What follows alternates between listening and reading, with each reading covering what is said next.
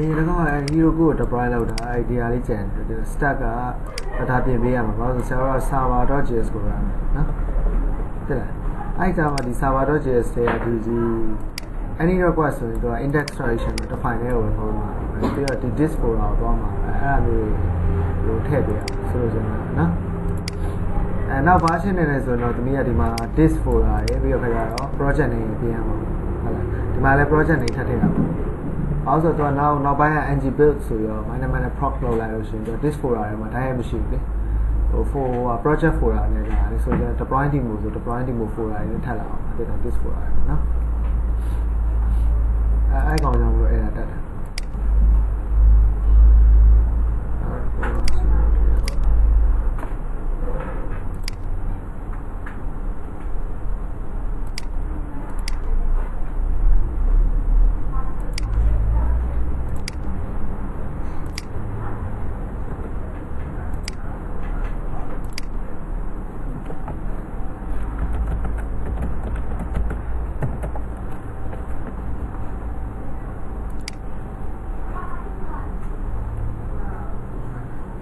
ဥစားဒီမှာ run လာလိုက်နော်ဟိုလောကဆရာတို့ admin links ကိုဆရာတို့ကဟိုပြလည်းဖြောက်တာလည်းလုပ်တာနော်ဆိုလိုချင်တာဟိုပါပေါ့ဟို manage products တို့ manage orders အဲ့ link ကိုနော် admin ဟုတ်မှာပေါ်ပြမယ် admin မဟုတ်လို့ရှိရင်ပြန်ဖြောက်နော် admin ဟုတ်မှာပြန်ပြမယ်ဆိုတော့ဒီမှာဆရာတို့ org service ကနေဆရာတို့ property တစ်ခုနော်အဲ့ property တစ်ခုကဘာလဲဆိုတော့ဆရာတို့ဟိုတကယ်အခုလက်ရှိ login ဝင်နေတဲ့ user ပေါ့နော်အဲလက်ရှိ login ဝင်နေတဲ့ user ဆိုတော့ဆရာတို့ကဒီမှာဟိုပေါ့သူ့ကိုဘာ return ပြန်မှာလဲဆိုဆရာတို့က observable of app user ဆိုတော့ return ပြန်မှာ app user ဆရာတို့ model တစ်ခုတိစောက်ခဲ့တယ်မှတ်မိလား user ကို class တိစောက်ခဲ့တယ်နော်အဲပြီးတော့ခါကျတော့ဆရာတို့ကဒီမှာ admin object service ထဲမှာဆရာတို့ကဘာလို့မှာဒီ switch map ပေါ့နော်ဒီ switch map ကပြဿနာကဘာလဲဆိုတော့ဒီမှာ observable တစ်ခုရှိ user dollar sign ဆိုတော့ပြီး switch map တောင်းလိုက်တယ်နောက်ထပ်ဒီကနေ user service.get ဆိုဒီကောင်လည်း observable ပဲဆိုကြတာအဲ့လို observable နှစ်ခုတောင်းလို့ရှိရင်သူကအဲ့ဒါတက်တယ်နော်အဲ့ဒါတက်လို့ရှိရင်ဆရာတို့ကဒါကိုပြင်ပေးရမယ်ပြင်ပေးရမယ်ဆိုလောလောဆယ်ဆရာတို့ကအဲ့တိုင်းမလုပ်ဘဲနဲ့အခုက I can activate ထဲကနေအဓိက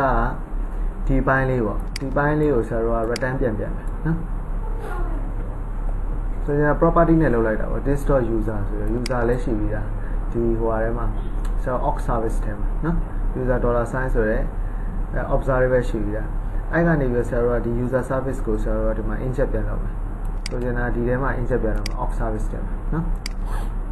org service ထဲမှာ inject ပြန်လုပ်မယ် inject ပြန်လုပ်ပြီးသွားရင်ဆရာတို့ကဒီကနေပြန်ခေါ်မယ် disk.org.app user ဆိုရင်ဒါ property လေးနော်ဟိုအများကြီးမရေးတော့ဘူးလို့ပြောတော့အကုတ်ကိုနည်းနည်း short ပြတာပြန်ပြီးတော့ခုန switch map နေရာမှာတော့နည်း short ပြတာခုနဆရာပြင်မယ်ဆိုတဲ့ဟာနောက်ပိုင်းကျမှပြင်မှာနော်အခုမပြင်သေးဘူးအဲ့လို short ပြလိုက်တဲ့အတွက်ကြောင့်မို့ဆရာတို့ကဘာလုပ်လို့ရသွားလဲဆိုတော့ဒီမှာcan activate ဆိုပြီးတော့နောက်တစ်ခုကျတော့ဒီမှာ org.app user ဆိုပြီးဆရာကလာပြီးတော့ရေးလို့ရပါတယ်နော်ဘာမှလဲဆိုတော့ဒီ navbar component okay navbar component မှာအဲ့လိုမျိုးရေးတဲ့အတွက်ကြောင့်မို့ဆရာကဒီမှာ public ဆိုတဲ့ဟာကို public ဆိုတဲ့ဟာကိုဆိုတော့ private ထားလို့ရပါတယ်နော်အပိကြရင်ဘယ်လိုလဲဆိုတော့ပြမယ်ဒီနော်ပြီးတော့ဒီမှာလည်းပြင်လိုက်တယ်တွေ့လား org.app user ဆိုရတွေ့ပြင်လိုက်တယ်တွေ့လားဒါတွေအကုန်လုံးလိုက်ပြင်လိုက်တယ်ဆိုရင်လားအစကဆရာတို့ကဒီ app user ကိုဆရာတို့ကဟို return ပြန်တဲ့ဟာကိုမရေးထားလို့နော်မရေးထားတော့ခါကြတော့ဆရာတို့ဘယ်လိုရေးထားလဲဆိုတော့အစတော့ကဆရာတို့ get နဲ့ရေးထားတယ်နော်ဟုတ်ဆရာအဲ့ဒါကြည့်ကြည့်အောင်ဒီမှာဆို app user ဆိုရဒီမှာပြင်လိုက်လို့ရတယ်နော်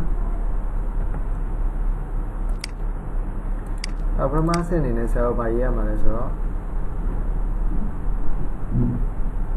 ဒီ property စာရေးမယ်နော် org service တဲ့org service ကိုဖွင့်မယ်ဆိုတော့ဒီမှာတွေကနေပြီးတော့ control p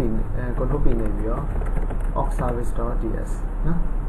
ဆိုရဒီထဲမှာဆိုတော့ get ဆိုပြီးတော့သူ့ကို user dollar sign ဆိုပြီးဆိုတော့ရေးမယ်ဆိုရင်ဒါဒီကောင်လေးနေရာမှာရေးမှာပဲဒီ user dollar sign observable ဆိုရယ်နော်ဒီကောင်ကကျတော့ firebase.user ကနေလာဘာလို့ဆိုတော့သူက af org ကနေ org state ကနေသွားတဲ့အတွက်ကြောင့်ဆရာတို့ကဒီခါကျတော့ database တွေကနေဘာလို့မှဆွဲထုတ်ဒီကောင်ကို observable sorry observable of app user သူက return ပြန်အောင်မယ်ဆိုတော့ဆရာတို့ get က property ရတာမျိုးကိုမှ commit ထည့်ရတယ်နော်အခုလောဆယ်တော့ error တော့ပြနေမှာဘာလို့ဆိုဆရာတို့ return မပြန်နေလို့နော် okay return မပြန်ရဆရာဘယ်ရဲ့ပတ်ကူလိုက်မှာဆိုဒီ can activate ထဲကပတ်ကူလိုက်မှာနော် admin organ တွေရတယ်အတူတူပဲသိလားကုတ်တွေရတယ်နော်အဲ admin organ ကိုကျွန်တော် control shift ပြီးဖွင့်ပြီးတော့ admin organ service နော်ဆိုရင်ဒီနေရာကိုဆရာဒီလိုမလုပ်ချင်တော့ okay ဒီလိုမလုပ်ချင်တော့ဆိုဆရာတရားနေပြီးတော့ control H နဲ့ဖြတ်ချလိုက်ဖြတ်ချလိုက်ရဆရာဒီနေရာမှာဒီအောင် return ဆိုလို့ပြန်နော်ဒီမှာ switch man နဲ့တောင်းလိုက်pipe ဆိုတော့ဆရာတို့ကဒီမှာနောက်ထပ်ဆရာနေပြီး switch man ကိုဘာလုပ်မှာလဲဆိုတော့ဆရာတို့ import လုပ်မယ်နော်ဒီမှာ auto import တွေကပါလဲ RHJS တဲ့ operators နော် enter ခေါက်လိုက်user service ကိုလည်းဘာလုပ်မှာတော့ import လုပ်မယ်နော်ဒီအောက်ကမပါတော့ဘူးလေနော်သူကဒီမှာ direct ရှိနေဆိုရင် user $sign ဆိုတဲ့ဟာတွေပါလဲ direct ရှိ okay ဆိုရင်ဒီ Firebase user ကနေရောဆရာတို့ကပါလဲဆိုတော့user service ကနေရောဆရာတို့ပြန်ပြီးတော့ app user အနေနဲ့ပြန်ပြောင်းဟုတ်လားဆိုရင်ပြောင်းလိုက်တာပဲ observable of firebase.user type ကနေဘယ်ကိုပြောင်းမှာတော့ observable of app user ကိုပြန်ပြောင်းဘာလို့ဆိုအဲ့ပြန်ပြောင်းတဲ့အတွက် switch map ကိုတောင်းနော် switch map ကိုတောင်းမယ်ဆိုဒီ this.user service ဆို user service ကိုဆရာတို့ဘာလုပ်ပြရမလဲ inject လုပ်ပြရမယ်inject လုပ်ပြရမယ်ဆိုဒီနေရာမှာ inject လုပ်ရမယ် private ဆိုရယ် user service user service ဒါတွေကြည့်လို့ကောင်းလို့ဆိုဆရာ enter ခေါက်လိုက်မယ်နောက်ထပ် enter ခေါက်လိုက်မယ် okay ဒါဆိုရင်ဆရာတို့ထည့်ထားတဲ့ service ကိုတန်းစီရမြင်ရဒီလိုကြီးအတွဲလိုက်ကြည့်မြင်ရမကောင်း horizon လေးနော်ဒါကုတ်ကိုကြည့်လို့ကောင်းတင်လိုက်တာ okay အဲ့တော့ဒီမှာ return ဆိုရယ်ဆရာပြန်လိုက်ပြီပေါ့နော်return ဆိုပြန်လိုက်လို့ရှိရင်ဆရာတို့ဒီနေရာနေပြီးတော့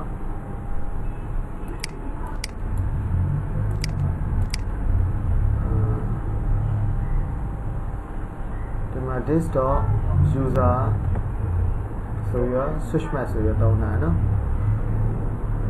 တောင်းတာရ user service ကို apply လုပ်တယ် apply လုပ်ပြီးဆရာတို့တရားနေပြီးတော့ this.org.app user ဆိုရဆရာတို့တောင်းမယ် okay and this.org ဆိုတဲ့ org service ကိုပြောတယ်နော်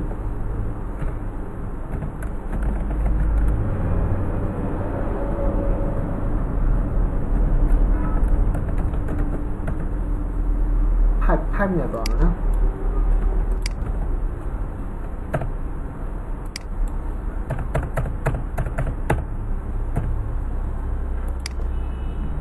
okay အဲ့ဆရာတို့ဒီကောင်က observable of boolean return ပြန်မှာပေါ့နော်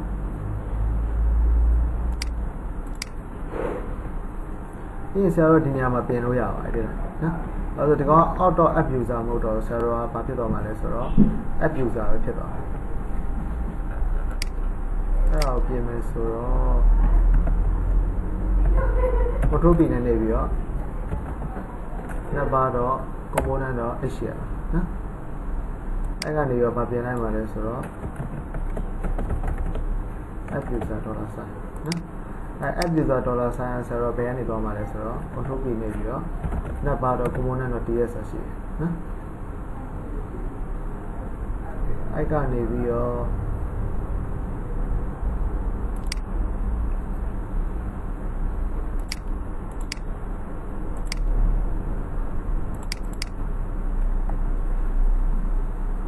သူ့ကိုဆရာတို့က public ထားလိုက်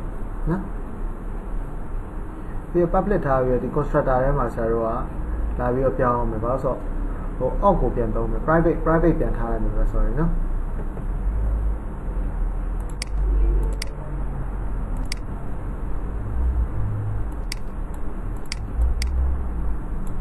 ဒီကောင် save လုပ်အဲ့ဆရာတို့ project ကအနေထားနည်းနည်းလွဲနေတယ်လွဲနေဆိုအဲ့ဒါမျိုးဝင်လို့ဖွင့်ပြီးတော့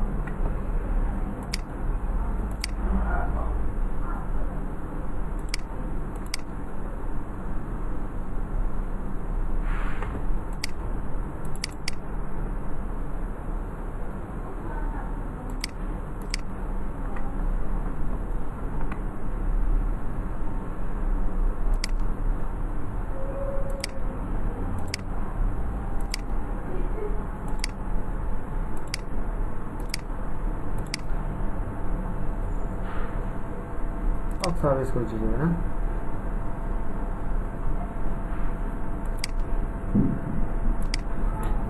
switch map ဆိုရယ် server ဒီမှာ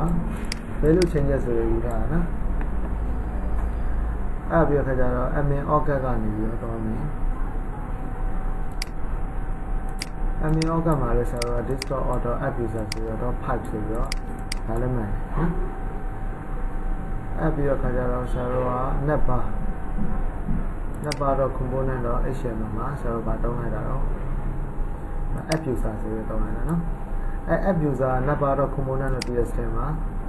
server ngo init မှာ server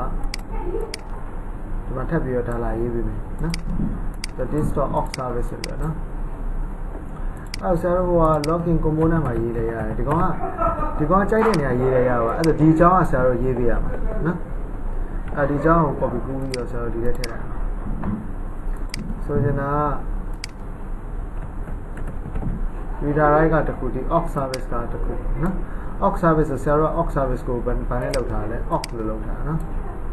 အဲ့ဒါ desktop aux.app user $sign ဆိုတော့ app user fee ကိုထည့်ပေးမယ် okay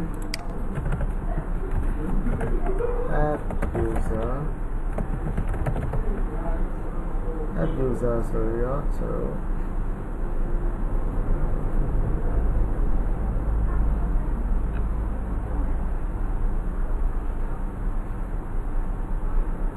any ဖြစ်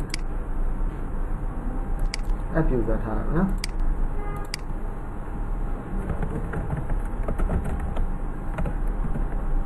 okay အဲ့နောက်ခေါက်လိုက်တယ်နော်အဲ့ဆိုတော့ဒီမှာကြည့်လိုက် app user ဖြစ်သွားပြီနော်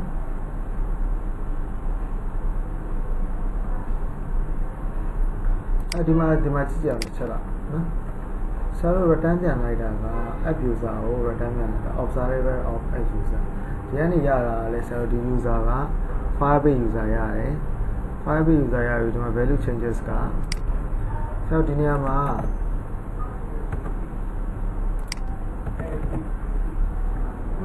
ဒီနေရာမှာဆို return ပြန်လိုက် okay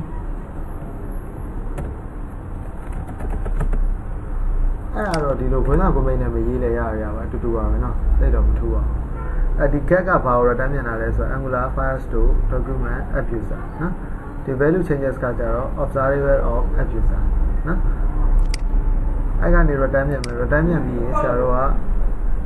app user ပဲတောင်းအောင်မသိလား async file တွေပါတယ် async file လို့ရမလို့တော့ sorry လို့တော့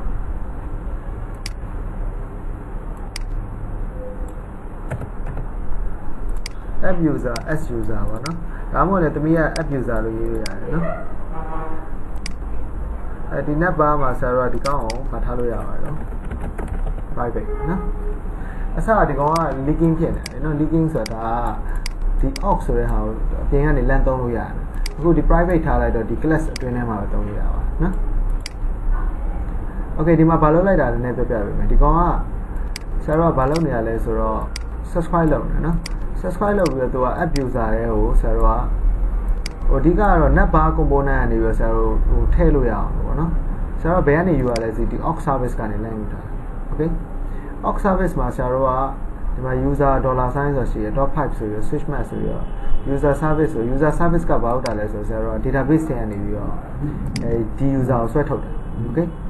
ဆရာတို့ကဒီ user $sign ဆိုတာဆရာတို့ login ဝင်လိုက်ရင်ဆရာတို့ aux state ကနေဘာလုပ်တာFirebase user ရဟုတ်တယ်မလား Firebase user မှာသူ့မှာ user.uid ဆိုတာရှိရလေနော်ဆရာတို့ Firebase မှာတင်တာကလည်း document ID ကိုဆရာတို့ဘာနဲ့တင်လိုက်တာ uid ဒီ user ရဲ့ uid နဲ့လာတင်လိုက်တာလေနော် fee တွေကကြာမှာဆရာတို့ name တို့ email တို့မှတ်မိတယ်လား xml ကနောက်မှထည့်လိုက်တာကွာ name email ကိုအရင် save လုပ်လိုက်တာလေနော် login လုပ်လိုက်တာဆရာတို့ဘယ်ထဲမှာလုပ်ထားအောင်ဒီမှာ net bar component တော့ဒီမှာ save ဆိုပြီးတွေ့တာresult.user ဒီ user service ကနေတော့တော်ပြီးလောက်နော်အဲ့ဆိုတော့အဓိက database ထဲကနေဒါဆွဲထုတ်လို့ရတယ် app user okay နော်အဲ့ဆိုရင်ဆရာတို့ကapp user ဆွဲထုတ်ပြီးသွားတော့ခါကြတော့ဆရာတို့ကဒီမှာဘာလာပြန်လိုက်လဲဆိုတော့ဒီ app user ကနေပြီးဆရာတို့ database ထဲကနေဆွဲထုတ်လို့ရတဲ့ user ရှိသလားပေါ့အဲ့ user တွေကမှ is admin စစ်မှာဘာလို့လဲဆိုတော့ login ဝင်ထားတဲ့ user is admin မရှိဆ So Dinia Mao Asagaya, who Yege Vida, Coco, Palolata, can show like about the Dima Sarah. The users, the Ox service never sign, the app user, Sologena, no? Too long and never sign. To a Sipi, to a Ratandian Via, Sologena, Tilla. O database time the is means with Tamushila Mishula to Ratandian Via. I mean, Oga say like that, my app user to is means returns or your observer of Boolean, that's it, I mean, Oga, no? I mean, Oga Bay, you are set her, so check out. URL, order URL, my order, product slash order, product slash, slash product store, slash order store. I linear set, I route set, no? I'm a Dimaso in Sarah, Nabato, Commonano DS Maso in Sarah, Malulu Isles, or database says Sotolare, user or La Pialuya. I don't La Pialuya to Sarah, Malulu, so to my private Kaluya, the Ogum. Sarah the Ogum, don't know, the Diga. No? Let him a feet of food. I fear less Sarah. You abuser, Peter yourself is in fight on the Amaluro. Okay? Damn oh, the meal bill where Firebase got on there, subscribe low is Sarah and subscribe can be I. Most now, Mamuri, low, so that the chapage for young and the one sound and do data down. Damn Sarah. The user login when we answer a mere sound here, I be a Sarah, the Napa Comona Malay, Napa Comona application lifecycle to Kuloma, application to Kuloma, me about me, Pepiang Sologena, or my order, where to check out page for where to I navigation bar Comona, Lolo, Adam Rosarua and subscribe Lodo. Okay? No? Oh, Pomas are loaded, oh. Pajam below that less of the no? The application lifecycle to Kuloma, Napa, Balona, ran here. So then a building will come a page will come and ran it at the channel, Sarah, Amlodo. Okay? As a Sarah, they are Rangia. Rangia of the Sarah to my left ran how ran high as a raw.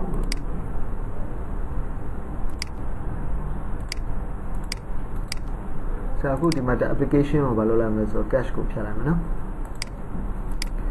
So the console and consumer the time Sarah to go clear storage for clear site it alone. Yes, I wrote my review professional. That's a login to your winning. No, I was login when GR and login when GR also slash products. No,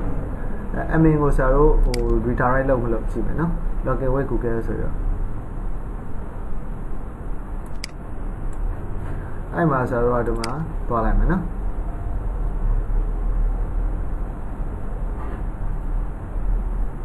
Or the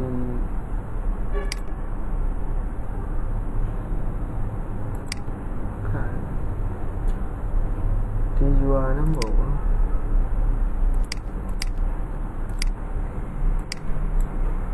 Palo Bivolo.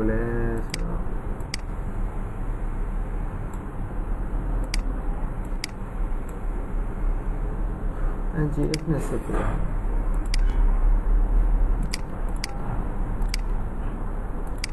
Or sit how?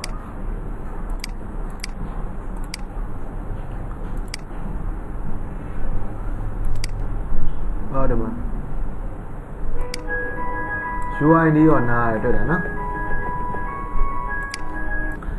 No, what UID or not? UID and Napian and Napian, they are a Jowie, but my penny so Sarah. So then who Sarah the user no? The user the tower, the Napa component.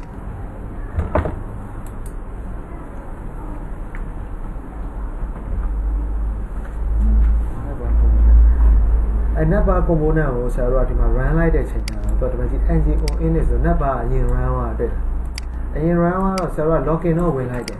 Locking no win like my database standing your data may out in Pieta. No? May I do a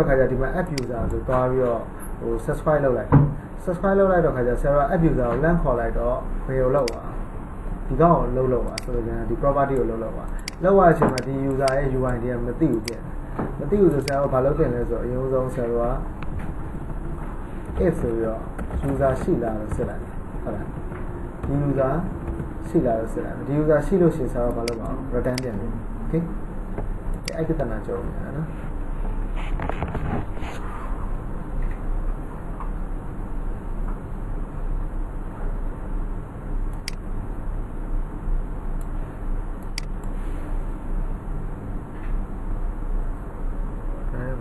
switch map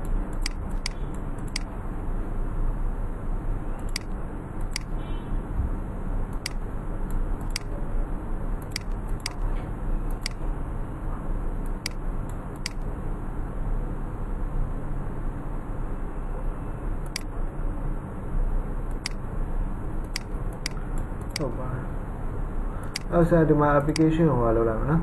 clear okay yeah how the error pitchin ms/product ms/product is the application local storage local storage HTTP local key value ms/product login with Google okay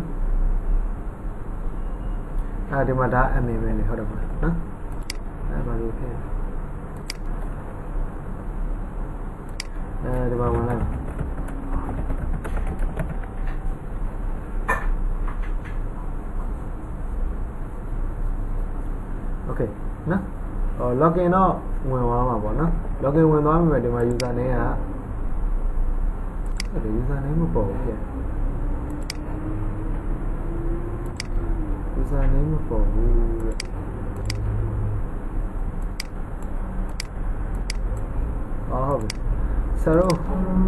so balloon the display name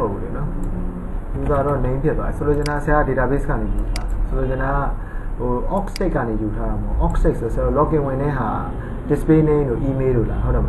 database database name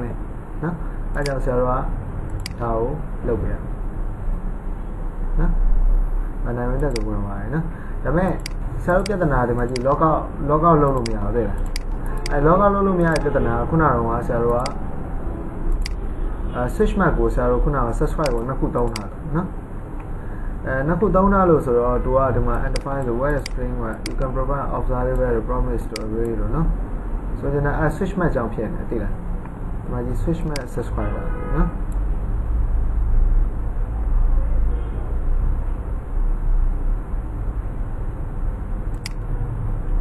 How we answer I not at the cow PML, not a cow PMS or a Saradma.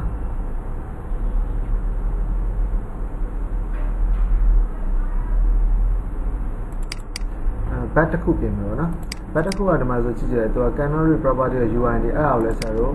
or piercing viewer. I'll piercing it in the car to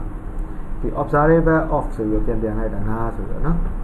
The IO Sarah off go Sarah factory metal. I factory metal go Sarah di Matoni Jaro, Tulu Yellow Mia, so that user see Sarah Baradam. As user machines of Bamara Damadan Pietro Sarah. I am to I era no? D era was original the era no? And defines the era. I know where a string expect us to that. So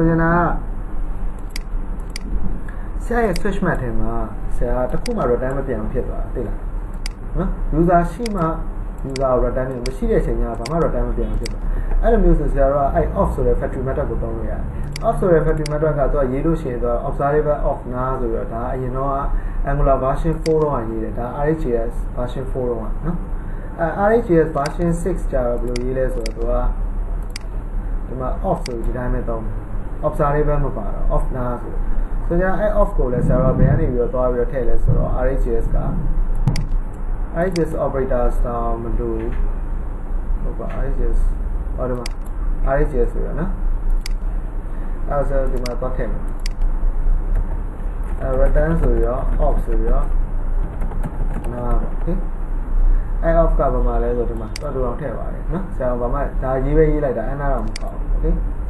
As a server, I get another one that no.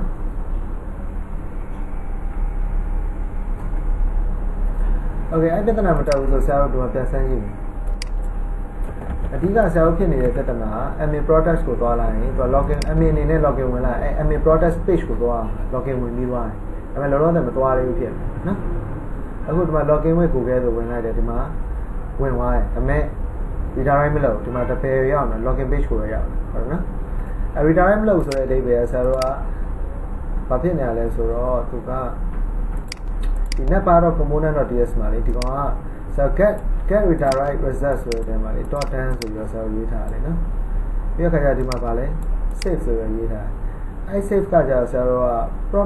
promise return ပြန်တယ်သိလားနော်အဲဆရာ user service ကိုဖွင့်ရတယ် user service အဲ user service မှာဆရာတို့က save လုပ်လိုက်တယ်နော် save လုပ်လိုက်တော့ဒီကောင်ရဲ့ set method ပေါ့နော် set method ကတော့ဘာလဲဆိုတော့ဟို promise void ကိုမှ void မှာ return တော့မပြန်ဘူးညာဒါပေမဲ့ promise တခု return ပြန်တယ်ဒါပေမဲ့ void ပဲနော် void ဆိုတာ return မပြန်ဘူးလို့ပြောတာ okay return ပြန်တဲ့မျိုးစားရဆရာတို့ထားပါတော့ integer ဟိုဟာ integer တန်ဖိုးပဲဖြစ်ဖြစ်ဟို number တန်ဖိုးပဲဖြစ် string တန်ဖိုးပဲဖြစ်ဖြစ်ဒါမှမဟုတ်လို့ရှိရင်ဟို class ပဲဖြစ်ဖြစ် interface ပဲဖြစ်ဖြစ်နော်တခုခုအဲ့ဒါဟိုမှာတော့ void ဆိုတဲ့ဟာတော့ return မပြန်နေတာဒါပေမဲ့ promise ပါတယ်အဲ promise ပါဆရာဘာလို့လုပ်ရလဲဆိုဒီ tab bar component နဲ့နောက်ကနေပြီးတော့ဟိုဒီလိုပေါ့ dan ဆိုပြီးတော့ဆရာတို့ကရေးလို့ရတယ် .dan ဆိုပြီးတော့ခေါ်လို့ရတယ်အဲ့မှာဆရာတို့ဘာရလဲဆိုတော့ result တစ်ခုရတယ် okay နော်အဲဒီမှာ .dan ဆိုပြီးတော့ဘာလုပ်လို့ရလဲရေးလို့ရတယ်ဒါပေမဲ့ .dan လို့ရေးဖို့ကဆရာတို့ဘာလုပ်အောင်လဲဆိုဒီဘက်ကနေပြီးတော့ဒါကြီးတစ်ခုလုံး return ပြန်ပေးရတယ် okay အဲ့ဒါဆရာတို့ဒီမှာ error မတက်တော့နော် okay အဲ့ဒါဆိုလို့ရှိရင်ဆရာတို့ဒီ result ထဲမှာဘာရှိလဲဆို result ကလည်း void ပဲနော် void ပဲဆိုတော့လောလောဆယ်ဆရာတို့က result က parameter အနေနဲ့တော့ထည့်လိုက်ရတယ်မထည့်လိုက်ရတယ်ဆိုကြတာဆရာတို့က parameter တစ်ခုပါလဲရ void ဆိုတော့မပါတော့ဘူးပေါ့ဟိုပုံမှန်ဆိုရင်တော့ဆရာတို့ .dan ကပါတယ်ဒီမှာဆိုကြည့်လိုက်ဒီ get redirect result ကလည်းဆရာတို့ promise တစ်ခုပဲပြောတာတော့ promise ဆိုရင် dan နဲ့တွားလုပ်တယ်နော်ဟုတ်နော်ဒီ JavaScript မှာ asynchronous တွားတဲ့ပုံစံကသူက callback အဓိက callback function ပေါ့အဲ callback function ဆိုတာဆရာတို့ကအဲဒီ promise ရှိမယ်ပြီးတော့ခါကျဒီ observable ရှိမယ်နော် observable ရှိမယ်ပြီးတော့ async ဆိုတာရှိအောင်အဲနောက်ပိုင်းညာဆရာသုံးပြမယ်နော်အခုလောဆယ်ဆရာတို့ promise တစ်ခု return ပြန်တယ်ဒီမှာကျ void မဟုတ်တွေ့လား void မဟုတ်ဆိုဆိုလိုချင်တာကဒီမှာ data တစ်ခုပါလာတယ် firebase.org.user credential အဲ user credential ပါတော့ .dan နဲ့မှာဆရာတို့ဘာလုပ်တာ parameter တစ်ခုထည့်ပေးရဒါ arrow function နေနဲ့ရေးရနော်ဟိုပုံမှန်ဆိုဆရာတို့ဘယ်လိုရေးလို့ရလဲဆိုတော့သူကthis.af.all.get redirect result ဆိုတော့ .dan ဆိုတော့ဆရာတို့ရေးမယ်ဆို function ဟုတ်လားဒီလိုရေးမှာပေါ့ဒါကဆရာပုံမှန်ရေးနေတဲ့ဟာအဲ့ထဲမှာဗာထည့်မှာ res ဆိုတာဒီ result နော်ဒါကဒီမှာဒီလိုရေးလိုက်တဲ့ပုံစံ okay နောက်ဘေးနားမှာ arrow function okay ဒါ arrow function နဲ့arrow function နဲ့ဆိုဆရာတို့ဘယ်လိုရေးလို့ရ parameter မပါဘူးဒီလိုရေးမှာပေါ့အဲ့ဒါဟိုမှာ arrow function ပြန်ပြောင်းရင်တော့ဆရာတို့ဘယ်လိုကောင်းလိုက်တာဘယ်တော့ကိုမိတ်ထည့်တယ်ပြီးတော့များလေးနဲ့ပြီးတော့ဒီလိုမျိုး okay ဟို function ဆို keyword မသုံးတော့တာဒါပဲနော်ဒီ arrow function မပါတော့ခါကျဟို parameter တစ်ခုပဲဆိုဆရာတို့ဘယ်တော့ကိုမိတ်ခတ်တယ်မလို့နော် okay အဲ့ဒါဒီ .dan ပြီးမှဆရာတို့ဘာလုပ်မှာလဲဆိုတော့ဒီ navigate လုပ်မယ်ဆိုတော့ကျွန်တော် save ပြီးမှ navigate လုပ်မယ်ဆိုတဲ့အဓိပ္ပာယ်ဟုတ်လားနော်မဟုတ်ဘူးဆိုတော့မဆောက်အောင်လေလားအဲ့ callback function တွေကလေဟိုခုနကဆရာတို့ရေးထားတဲ့အကြောင်းအရာတွေဆိုဒီကောင်က save လုပ်နေပြီးတော့သူက save ပြီးလားမပြီးလားသူကမဆောက်နေအောက်ကအကြောင်းဒီနှစ်ကြောင်းကိုဆက်လုပ်ဆိုလိုချင်တာကဟို redirect လုပ်နေတော့အဲ့မှာပြဿနာဒီမှာ save လုပ်တာနဲ့ဒီမှာ redirect လုပ်တာနဲ့ကြုံသွားတော့ဒီကောင်ကနည်းနည်းချမ်းဖြစ်သွားပြီးတော့သူကအဲ့ Firebase ကဖြစ်တယ်ဒီလားနော် Firebase မှာဆရာတို့ကအဲ့ update method ကိုတော့အဲ့လိုပဲဖြစ်တယ် okay အဲ့ဆရာတို့ဒီမှာ log out လုပ်လာမယ်နော် log out လုပ်ပြီးဆရာတို့ဒီမှာဘာလုပ်မှာဆို login ပြန်ဝင်တယ်ဘာလို့လဲဆိုဆရာတို့ဒီထဲဟိုအားထဲမှာရှိပြီးသားလေနော် project name တက်ဆိုတော့ admin product swap တဲ့နော်ဟို login လောက်တာဆရာ login လောက်ဆရာမလို့တော့ဘာလို့ဆိုဆရာခုနက password ရိုက်ထားလို့သူ auto ပါဖြစ်နေဒီ account နဲ့ပဲ login ဝင်မှာပါနော်အဲဆရာ log out ပြန်လုပ်လိုက်မယ် log out ပြန်လုပ်ပြီးဆရာတို့ကဒီ refresh လုပ်လိုက်နော် admin product ရအောင်အဲဆို refresh လုပ်လိုက်တော့ login page ကိုပြန်သွားတယ်ဒါဆိုမှန်သွားတယ်ပြောတာ login ပြန်ဝင်ခိုင်းတယ်အဲ login ဝင်လိုက်ရင်ဆရာတို့ page ကိုပြန်ရောက်သွားတယ် admin user အနေနဲ့ပေါ့တကယ်လို့ admin user အနေနဲ့မဝင်တော့ဘာဖြစ်မှာလဲမရနော်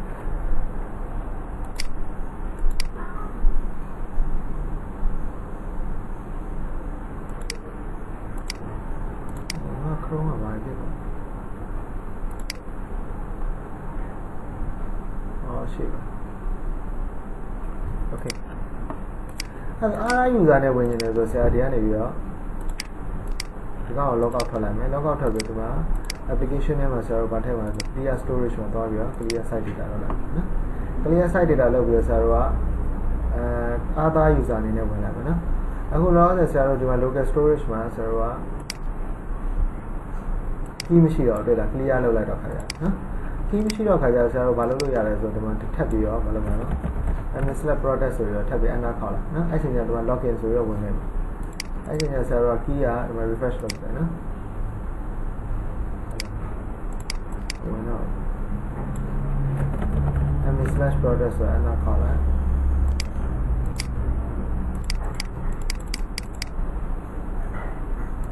ပြန်ပိတ်ပြန်ဖွင့်ကြည့်လိုက်နော် expand ဒီတော့ key တိုင်းနေမှာနော်လို့ဖြစ်တာ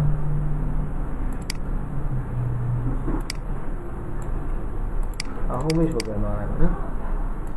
home page ကိုပြန်သွားပြီးတော့ /products enter ခေါက်လိုက် expand နဲ့ပြန်ကြည့် application တွေက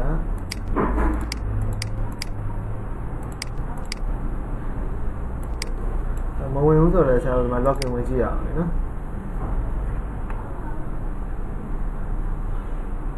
်ဒီမှာ /products နော်မရောက် user နောက်တော့ကို login ဝင်ရင်တော့ဒီဒီကနေထွက်มาရမယ် sign out ဆိုပြီးတော့အဲ့ဒါမှအဆင်ပြေတော့နော်အဲ့ဒါဆို user နောက်တစ်ယောက် sign လို့ဆို sign out လုပ်လိုက်မယ် okay အဲ့ပြီးဆို log out လုပ်လိုက်အဲ့ပြီးဒီမှာ /products ကိုပဲနော် refresh လုပ်ရမယ်နော်ဒါရောက်နေပြီဒါပေမဲ့ log out လုပ်ထားတယ်နော်အဲ့ log out လုပ်ထားတဲ့ဆရာတို့ဝင်ပေးမှာမဟုတ်ဘာလို့ဆို admin org က land ထားတာland ထားတော့ဒီမှာ login with Google ဆိုဝင်လိုက်တဲ့ချိန်ကျရင်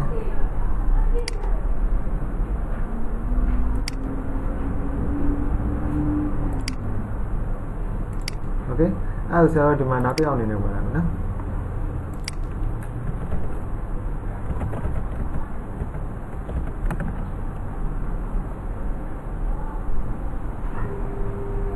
ဝင်သွားတယ်ဗောနော်ဝင်သွားပြီးတော့သွားမှာမဟုတ်သေးလားဘာလို့ဆိုတော့ तू ကဝင်ခွင့်မရှိဘူး okay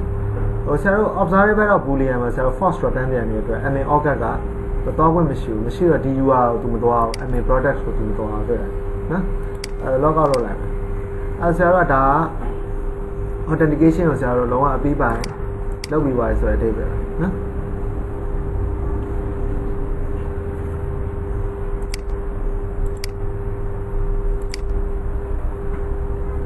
okay အဲ့တော့ authentication လုပ်ပြီးသွားပြီဆိုတော့ဆရာတို့ကပြန်ပြီးတော့ကြည့်အောင်နော်ဟိုနည်းနည်းတော့ရှုပ်သွားတယ်ပဲသိလားအဲ့ဒါမလိုတဲ့ဟာဖြတ်လိုက်မယ်နော်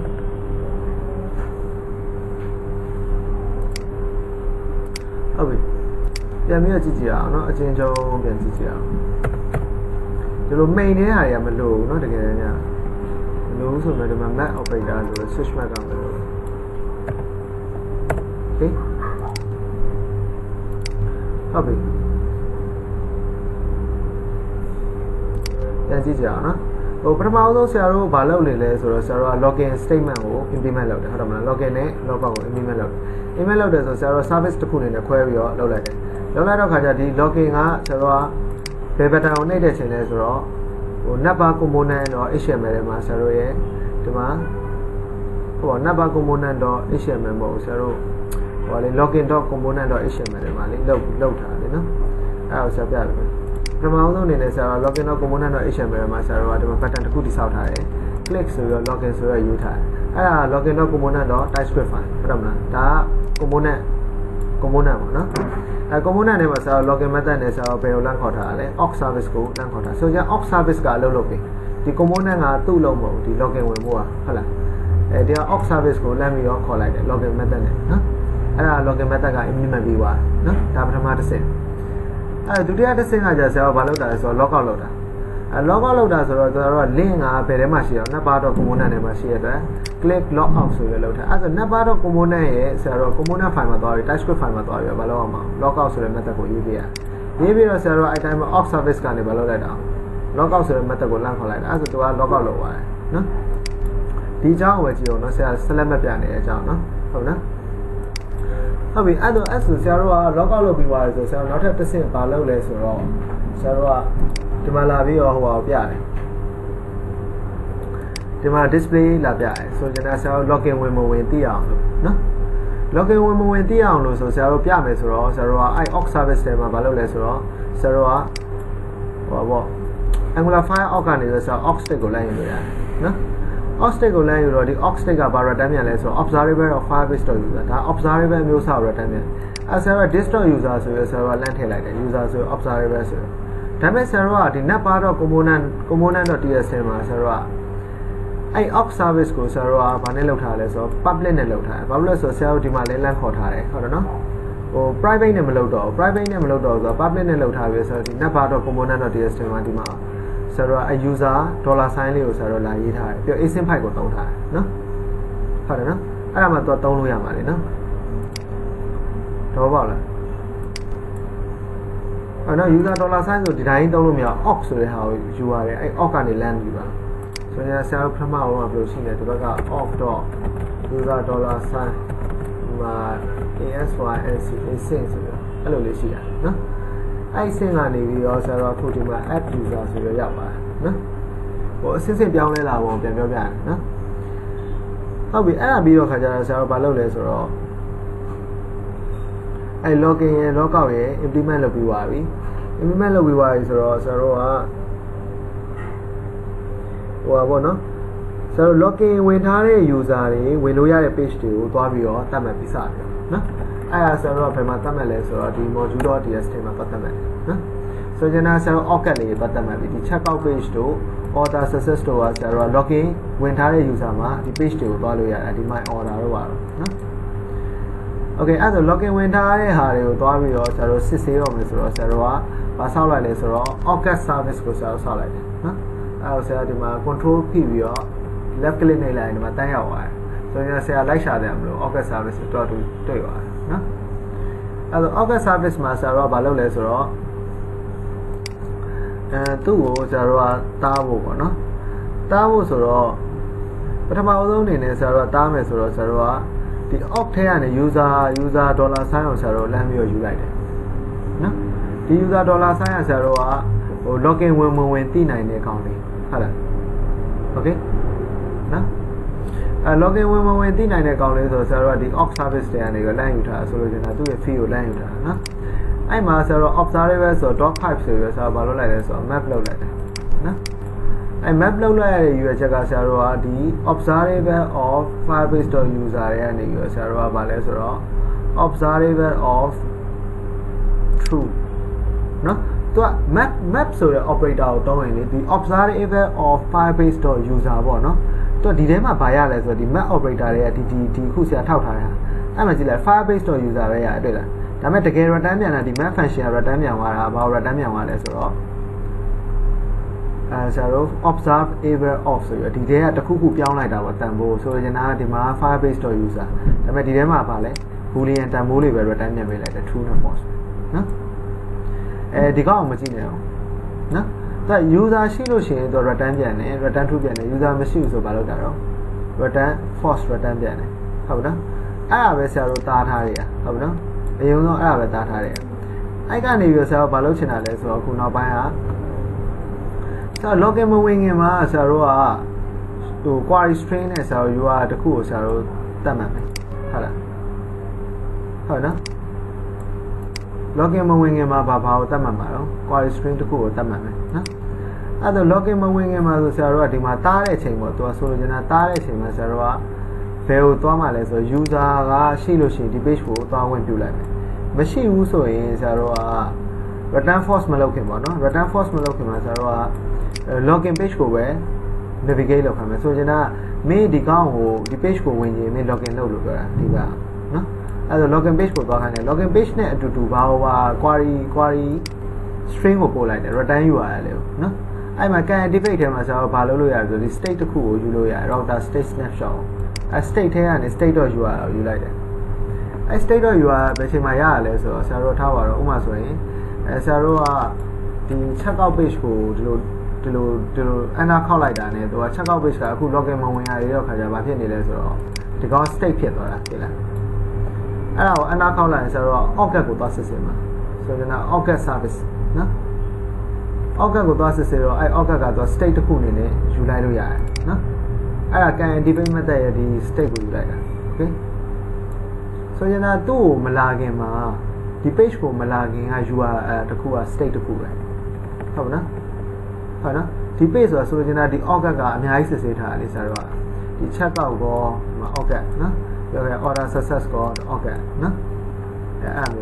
အဲ့မျိုးဆိုတော့ဆရာတို့ကဒီမှာယူလို့ရတယ်ယူလို့ရတော့ဆရာတို့ကဒီလိုပါဖြစ်သွားတယ် login ဆိုတော့ဒီမျိုးဖြစ်သွားတယ် okay ဒီမျိုးဖြစ်သွားရင်တော့ return false ဆိုတော့ဒီကြတော့ login page ကိုသွားပြီးတော့သူကအဲ့ page ကိုမသွားတော့နော်အဲ့ page ကိုမသွားတော့အမှန်ပဲဒါပေမဲ့ဟို blank ဖြစ်နေတာလေသမီးနဲ့ဆရာနဲ့လောက်တော့မှတ်မိတယ် blank ဖြစ်နေတယ်ဒီအောက်မှာဘာ page မှလည်းမရဘူးဘာ component မှလည်းမရှိဘူးပြန်အဲ့ချိန်ကျဆရာတို့ကဘယ်လိုသွားခိုင်းလိုက်တာ login ကိုသွားခိုင်းလိုက်တာ false ပဲနော် login page ကိုသွားတယ် okay အဲ့ဒါဆရာတို့ login ဝင်ပြီးထားပါတော့နော် login ဝင်ပြီးဆိုဆရာတို့ဘာလုပ်လဲဆိုတော့အဲ့ဆရာတို့ရဲ့ query parameter ထဲကနေလိုက်ဆိုရဒီ route က activated route လို့ခေါ်တယ်နော်သူ activated route ဆိုတာဆရာတို့လက်ရှိဒီ URL ဘာအကောင်လမ်းယူဆိုရင်အဲ့လက်ရှိဒီ URL ဘာတွေကဆရာတို့ရဲ့ query string return URL ရဲ့ဒီ value ကိုလမ်းယူတာ check out နော်check out ကိုလမ်းယူတော့ခါကျတော့ဆရာတို့ဒီမှာကြည့်လိုက်ဒီမှာဒီ this.route တော့ပါလဲ snapshot ဆိုပြီးတော့ query parameterသမီးကိုတင်ထားရတဲ့မှာအဲ့ query string ကိုလမ်းယူတဲ့ဟာအမျိုးမျိုးရေးလို့ရ snapshot နဲ့လည်းရေးလို့ရတယ်ဒါမှမဟုတ်လို့ရှင်ဆရာဘာနဲ့လည်းရေးလို့ရတယ်ဆို subscribe observable ပုံစံမျိုးနဲ့ subscribe လုပ်ပြီးတော့လည်းရေးလို့ရတယ်နော်အဲ့ဒါဘာကြောင့်ရေးတင်လဲမရေးတင်လဲဆိုတာဆရာပြောပြီးသားအခုလောဆယ်ဆရာတို့ကဟိုဒီ page ကနေလုံးဝထွက်ခွာသွားတဲ့အတွက်ကြောင့်မလို့ဆရာတို့က observable ပုံစံမျိုးနဲ့ရေးရမလို့ဒီတစ်ခုတည်းမှာပဲဒီလိုတစ်ခုတည်းမှာပဲဆရာတို့ component တွေမျိုးမျိုးပြောင်းနေရဆိုရင်ရေးရဥပမာအနေနဲ့ပြောမယ် slide ပုံစံလေးပေါ့ဆိုရင်တော့နော်ဟို slide ပုံစံလေး product ကိုဆရာတို့ထားပါတော့ပြနေတဲ့ပုံစံမျိုးလေးဆိုရင်သူကရေးရတယ်ဥပမာဆိုဒီမှာပေါ့ MS Paint နဲ့မှာဆိုဆရာပြတယ်ဒါ product တစ်ခုပေါ့ဒါဒီဆရာတို့ဒီကောင်ကဆရာတို့ရဲ့အမြဲတမ်းပြောင်းနေတဲ့ router outlet ကြီးထားလိုက်နော်ဒါပေါ်ရကဘာလဲဆိုတော့ဆရာတို့ net ပါဟုတ်လားအဲ့မှာဆိုဒီ router outlet ထဲမှာဆိုဆရာဒီမှာဒီ page မှာဆိုဆရာတို့ဘာလဲရှိတယ်ဆိုတော့ဒါ product ရဲ့ title ရောပါလို့ရှိတယ်နော်ဒါ product information တွေရှိတယ်ပြီးတော့ तू ကဘာရှိအောင်လဲဆိုတော့များလေးရှိတယ်များလေးကများလေးကဒီလိုထားလိုက်ပါ product ဟိုဘက်ဒီဘက်ကိုသွားလို့ရတယ်များလေးရှိတယ်နော်များလေးရှိမယ်ဆိုတော့ဒီ component ထဲမှာပဲသူပြောင်းလဲသွားတာဆိုတော့ဒီ router outlet ထဲမှာအဲ့လိုမျိုးချိန်ကြတယ်ဒီများလေးကိုဆရာတို့က observable ပုံစံမျိုးနဲ့ရေးရတယ်ဟုတ်လားအဲ့တော့ data ခဏခဏပြောင်းနေတော့ခါကျဆရာတို့ကစောင့်ကြည့်နေရတယ်နော်ဟိုတကယ်လို့ page တစ်ခုကနေတစ်ခုလုံးဝအကူပြောင်းဆိုရင်ဆရာတို့ကမလို့ဆိုရင် component တစ်ခုအကူပြောင်းဆိုဆရာတို့ကဘာနဲ့ပဲဖိုင်အောင်ဒီ query parameter နဲ့ဖိုင်အောင်နော် snapshot နဲ့ဖိုင်အောင်ဒီက snapshot ပေါ့နော်အဲ့ဒါ query parameter.get ဆိုရင် return URL ကိုယူတယ်တကယ်လို့ return URL မရှိခဲ့တဲ့အချိန်တွေလည်းရှိနိုင်တယ်ဟုတ်နော်မရှိခဲ့တဲ့အချိန်တွေကဘယ်လိုမျိုးရှိနိုင်လဲဆိုဆရာတို့ကဒီကိုမသွားတော့မနဲ့ဟို login page ကိုသွားတယ်ပြီးတော့ခါကျဒီမှာ login page ကိုတန်းသွားလိုက်တယ်တန်းသွားပြီးဆရာတို့ကဒီမှာ login with Google ဆိုတန်းနှိပ်လိုက်ရင်ဒီ return URL user မရှိဘူးဒီချိန်မှာဟုတ်နော် login ဝင်တဲ့အချိန်မှာuser မရှိဘူးဆိုတော့ဒီကောင်က login ဝင်နေတာနော်ဒီကြောင့်ဆရာတို့ပြောပြီးသွားတာဒါ login ဝင်တဲ့ကုတ်နော်ဒါဟိုဘက်ကိုသွားဆရာတို့တခြား page ကိုသွားပြီး Google ရဲ့ app provider စီကိုသွားတာနော်ဒါကကြတော့ဆရာတို့ကအခုမရဘူးဆိုတော့ဆရာတို့ all ဆိုတော့ default ပဲလို့ထည့်ပေးလိုက်တာဆိုရင်လည်းဆရာ home page နဲ့အောင်ထည့်ပေးလိုက်တာနော်ဆိုရင်လည်းဆရာတို့ပုံမှန် login ဝင်လို့ရှိရင်တော့ home page ကိုသွားဟုတ်လားအဲ့ဆိုရင်ဆရာတို့ဒီမှာ local storage တော့ set item ဆိုပြီးတော့ local storage ထဲမှာဆရာတို့တင်နေတယ်ဆိုကြ browser ကိုခဏငှားလိုက်တာ browser ရဲ့ local storage ကိုခဏငှားလိုက်တာငှားပြီး return URL ကိုတင်လိုက်တာမဟုတ်ရင်ဆရာတို့တင်ရနေရမရှိဘူးနော်တင်ပြီးတော့ကြာမှာဆရာတို့ဗာလဲ login လုပ်လိုက်တယ်ဟုတ်နော်login လုပ်လိုက်ပြီးတော့ ဆရာတို့က login ပြန်ရလာတဲ့ redirect result ပေါ့နော် result ကိုဆရာတို့ဘယ်မှာသွားရေးထားလဲဆိုတော့ netbar component.ts file ထဲမှာသွားရေးထားသူ့ရဲ့ component life cycle ဟို initialization method ထဲမှာသွားရေးထား ngo init ဆိုတဲ့ method ထဲမှာနော်ဒါကဆရာတို့ redirect ရတဲ့ result နော်ဟုတ်နော်redirect ရတဲ့ result ဆိုတော့ဆရာတို့ကဘာလို့ဒီမှာရေးရလဲဆိုဒီ netbar component အမြဲတမ်းလုံးတဲ့ application life cycle တစ်ခုလုံးဟုတ်နော်သူကဆရာတို့တစ်ခုပြောင်းသွားတိုင်းမှာသူကလည်းအမြဲတမ်းမဖြစ်နေအောင် သူအစကလေးရှိနေ sorry နော်အစကလေးရှိနေဆရာတို့ကဘာလုပ်ထားလဲဆိုဒီ promise နဲ့ဆရာတို့စောင့်ဖမ်းတာဟုတ်နော်စောင့်ဖမ်းတာဆိုဆရာတို့ဒီနေရာမှာတော့ပြောင်းသွားဆိုရင်ဒီ login with Google ကိုနှိပ်လိုက်ရင်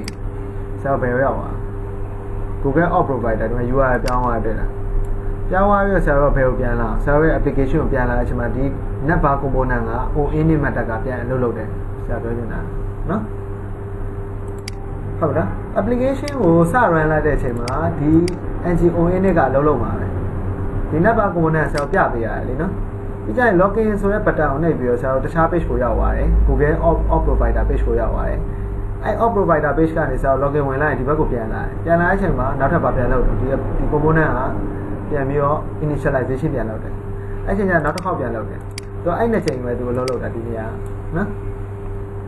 ဟုတ်နော်အဲ့ဒါဆရာတို့ redirect result ကိုလမ်းယူတဲ့အချိန်မှာဆရာတို့ဘာရလဲဆိုတော့ဒီထဲမှာ user တစ်ယောက်ကိုရတယ်ဟုတ်နော်ဆရာတို့ login ဝင်ထားတဲ့ user ပေါ့နော် Firebase user ကိုရတယ်အဲ့ Firebase.user ပေါ့နော်အဲ့ Firebase.user ကနေဆရာတို့ဘာလုပ်နေလဲဆိုတော့ပြန်ပြီးတော့ redirect ပြန်လုပ်တယ်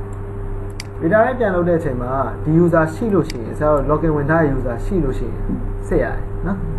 အဲ့ဒါအများကြီးစစ်ပေးရတယ်ဟိုဆိုလိုချင်တာပထမအချိန်တုန်းကသမီးကိုပြောခဲ့ပဲဒီ NGO နဲ့ကခုလောဆယ်ဘယ်နှချိန်လောက်တာနှစ်ချိန်လောက်တယ်လို့ပြောတာနော်နှစ်ချိန်လောက်တယ်ဆိုပထမအချိန်လောက်တော့ကတေချာဘောက်ကဒီ redirect result ထဲမှာဆရာတို့ဒီ result.user မရှိနိုင်ဘူးဟုတ်တယ်လေ login မှမဝင်ရတယ်ဟုတ်တယ်နော်အဲ login ဝင်ပြီးတော့ခါကြမှာရှိနိုင်တယ်ဆိုဆရာတို့စစ်ရတယ်ဒီကောင် user ရှိမရှိစစ်ရတယ်အဲ login ဝင်ပြီးရဆိုရင်ဆရာတို့ဘာလုပ်မလဲဆိုတော့ဆရာတို့ကအစမှာဒီ code တွေကမပြောင်းဒီ code တွေမပါသေးဘူးဒီဆရာမတ်ဆက်လက်မှတ်ထားတဲ့ဒီအကြောင်းတွေမပါတယ်ဒီနှစ်ကြောင်းနဲ့ပြီးသွားဟုတ်တယ်နော်အဲဒီနှစ်ကြောင်းနဲ့ပြီးသွားရဆိုတော့ဒီမှာ local storage တွေကနေဆရာတို့ကဒီ return URL ဆိုတဲ့ key ကိုပြန်ယူလိုက်တယ်ပြန်ယူလိုက်ပြီးတော့ဆရာတို့ကဘယ်ကိုသွားလဲဆိုတော့ router ဆိုတဲ့class ကိုသုံးပြီးဆရာတို့ကပြန်ပြီးတော့ဆရာတို့ navigate by URL ဆိုရ navigate by URL ဆိုရ return URL နဲ့ဆရာတို့ကသွားပြီးဟို navigate လုပ်လိုက်တယ်ပေါ့နော်ဒါ navigate လုပ်တယ်လို့ခေါ်တယ်နော်အဲလုံးလိုက်တော့ခါကျဆရာတို့ကထားပါတော့ check out page ကိုရောက်သွားတယ်ဆိုတဲ့အဓိပ္ပာယ်ကိုပြောတာဟုတ်လား login ဝင်ပြီးရင်တော့ပါလေသူရဲ့ check out page ကိုရောက်သွားဒါမှမဟုတ်လည်းဆရာတို့ login ဝင်ပြီးရင်ဟိုဘာမှမလုပ်ထားရင်ဆရာတို့ home page ကိုရောက်တယ်ဟုတ်တယ်နော်ဟို home page ကိုရောက်သွားတယ်နော် return URL မရှိဘူးဆိုတာအဲ့ state ကိုပြီးသွားတယ်ပြီးတော့ဆရာတို့ကအဲ့လိုမျိုး login ဝင်လိုက်တာနဲ့ဆရာတို့က Firebase ထဲမှာသွားပြီးတော့ database ထဲမှာသွားပြီးတော့မလုပ်ချင်ဘူးတင်ချင်တာဟုတ်တယ်နော်တင်ချင်တော့ခါကျဆရာတို့ဒီ console.firebase.com ပေါ့နော် console.firebase.google.com ပေါ့အဲ့ဒီမှာဆိုဆရာတို့ကဆရာတို့ဒီနေရာကိုသွားပြီးဆိုင်ရမှာနော်ဆရာတို့ဘာလို့ password ရွေးရတာလဲအဲ့ဘာလဲဝါအိုးရှော့ပါနော်ဆရာတို့အဲ့ဆရာ database ကိုပတ်ကြည့်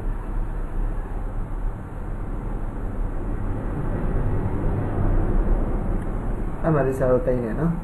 ဆိုရင် user collection နဲ့မှာဆရာ document ID ရဆရာ UID ပဲနော် UID ဆိုဆရာတို့ဒီ authentication ပေါ့နော်အဲ့ဒါ open link နဲ့ mutant နဲ့ခေါ်လိုက်ဆရာတို့ Firebase ကနေဆရာတို့ဒီကနေရောဆရာတို့ login ဝင်လိုက်ဆိုဘယ်တွေကိုတော်ပြီးတော့မှတ်နေတယ်ဒီ user authentication နဲ့ user တွေမှာတော်ပြီးမှတ်ဟုတ်တယ်နော်အဲ့ဒီမှာကြည့်လိုက် UID တွေ့တယ်တော့သူ generate လုပ်ထားတယ် unit ID ပေါ့နော်အဲ့ ID ကိုဆရာတို့ကကောက်ကနေလိုက်ယူလို့ရတယ်နော်ကောက်ကနေလိုက်ယူလို့ရတော့ဆရာတို့ဒီ document ID နေရာမှာတင်ထည့်လိုက်တာအဲ့မှာဆို document ID ကဆရာတို့တတ်မှတ်ဆရာလည်းမလို့ auto generate လုပ်ပြီးတော့တင်လို့ရတယ်ဒီ database ထဲမှာနော်သူက auto generate string တစ်ခု auto generate လုပ်ပြီးတော့တင်လို့ရတယ်ဒါပေမဲ့ဆရာတို့အဲ့ UID ကိုပဲယူပြီးတင်လိုက်တာအဲ့ဒါပို့ပြီးတော့အဆင်ပြေပါဆိုဆရာတို့ကအဲ့ကနေပဲပြန်ပြီးလှုပ်ရှားလို့ရတယ်နော်အဲ့ UID ကနေပဲဘောရင်ကဒီ ID ကိုဆရာတို့ကလမ်းပြီးတော့စစ်တာတွေပါပြုတ်လုပ်နေတော့ဆိုလိုချင်တာဒီ collection တစ်ခုလုံးမှာဆရာတို့ကဒီ document မို့ပါဒီ fee ပေါ့နော် document တွေအကုန်လုံးဆရာတို့တိုက်ဆင်နေရမှာဒီ fee တွေထဲမှာဆရာတို့ login ဝင်တဲ့ user name နဲ့ name နဲ့ဒီ email ပေါ့ email ပေါ့အဓိက email ကိုလည်းစစ်ပေါ့ email ပဲစစ်ပါနော် email ရှိလားလို့လိုက်စစ်နေမှာစစ်ပြီးကြမှာအဲ့ email နဲ့တက်ဆိုင်တဲ့ဒီ document တစ်ခုကိုဆရာဆွဲထုတ်အောင်အဲ့လိုဖြစ်နေတာနော်ဟုတ်နော်ဟိုအလုံးရှုပ်တာကိုပြောပြရနော်ဆိုရင်ဆရာတို့စစ်မယ်ဆိုရင်ဘယ်လိုလုပ်အောင်မလဲဒီ user collection ထဲမှာရှိတယ်ဒီ fee ဒီ document တွေအများကြီးကိုလိုက်စစ်ရမှာဆရာတို့ရှိတဲ့မြတ် user 10ယောက်ဝင်တာ10ယောက်စလုံးရဲ့ information လိုက်တစ်ခုချင်းစီလိုက်ပြန်ကြည့်ရမှာဟိုဒီ email တွေကိုလိုက်ကြည့်ရမှာဆရာတို့ login ဝင်ထားတဲ့ email နဲ့တိုက်မတိုက်ကိုက်မကိုက်ဆိုတော့ဆရာတို့ပြန်စစ်ရစစ်ပြီးကြမှာဆရာတို့ဘာလုပ်လို့ရမှာဒီ document အဲ့ စစ်ပြီးတော့အဲ့ document တစ်ခုရဲ့ data ကိုလည်းပြန်ဆွဲထုတ်အောင်ပါအဲ့လိုဖြစ်နေနော်အဲ့ကြတော့အဆင်မပြေဘူး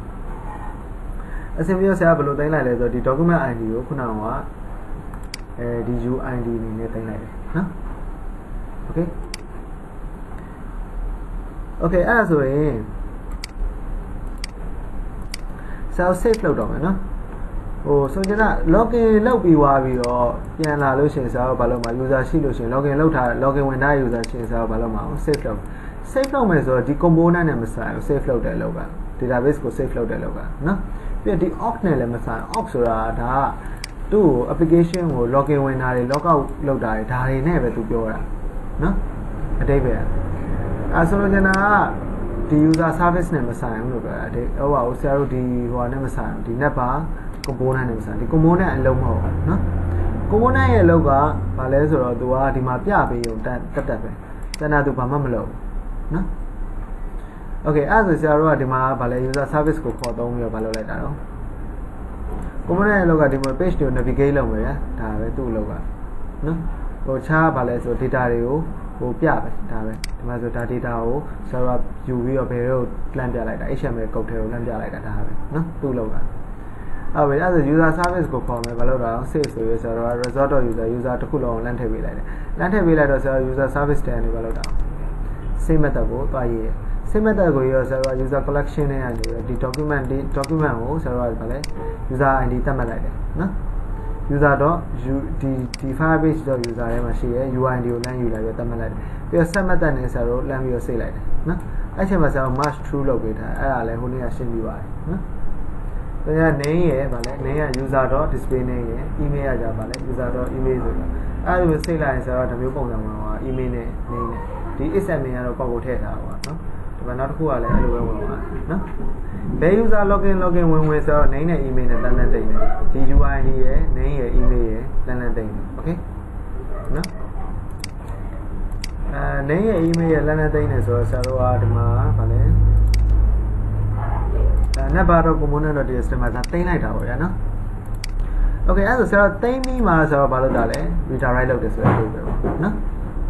ဟုတ်ပြီအဲ့ဒါပြီးတော့ဆရာတို့နောက်ထပ်ဘာသွားသတ်မှတ်လဲဆိုတော့ဆရာတို့က admin object ကိုသွားပြီးတော့ဆရာတို့သတ်မှတ်တော့မစပြီးတော့နော်ဆိုကြတာ admin user ဖြစ်မှဝင်လို့ရမယ် URL လေးရှိအဲ့ URL လေးရဆရာတို့ဘာ URL လေးဆိုဆရာတို့ရဲ့ admin/products ရဲ့ admin/orders အဲ့မှာဆရာတို့ကနောက်ထပ်တစ်ခုထပ်တိုးတယ် admin object ဆိုပြီးအဲ့နေရောဆရာတို့ကအဲ့ရလဲ service တွေပဲเนาะဒါတွေအကုန်လုံးကဒီ object တို့ဒီ admin object တို့ကဒါပေမဲ့ဆရာတို့က service ကိုဟိုနာမည်ရှည်လို့ပြီးတော့ခါကြတော့နည်းနည်းအသေးပဲမရှိဘူးသူက object ဆိုတဲ့နာမည်ဆို get နဲ့ပဲဆုံးတယ်သိလားသူက get နဲ့ဆုံးတယ်ဆိုတော့ကာဝယ်တဲ့အသေးပဲပေါ့เนาะဒါပေမဲ့သူက Angular ထဲမှာတော့ service ကိုပဲလမ်းသုံးထားတာเนาะအဲ့ကြောင့်မို့ဆရာတို့ကဟိုစောက်ပြီးပြီးအဲ့ service တွေကိုဆရာတို့ဘာလုပ်ပြတာဒါပေမဲ့နာမည်ကတော့ file name ကတော့ admin object ပဲ .service ပဲเนาะ service.ts ဒါပေမဲ့ဒီ class ကိုဆရာတို့ပြန်လိုက်တယ်လေနော်မှတ်မိတယ်လား object ပေါ့ admin object ပေါ့ဒီနောက်မှာ service ပါအဲ့ဒါကိုဖြုတ်ထည့်လိုက်တယ်နော်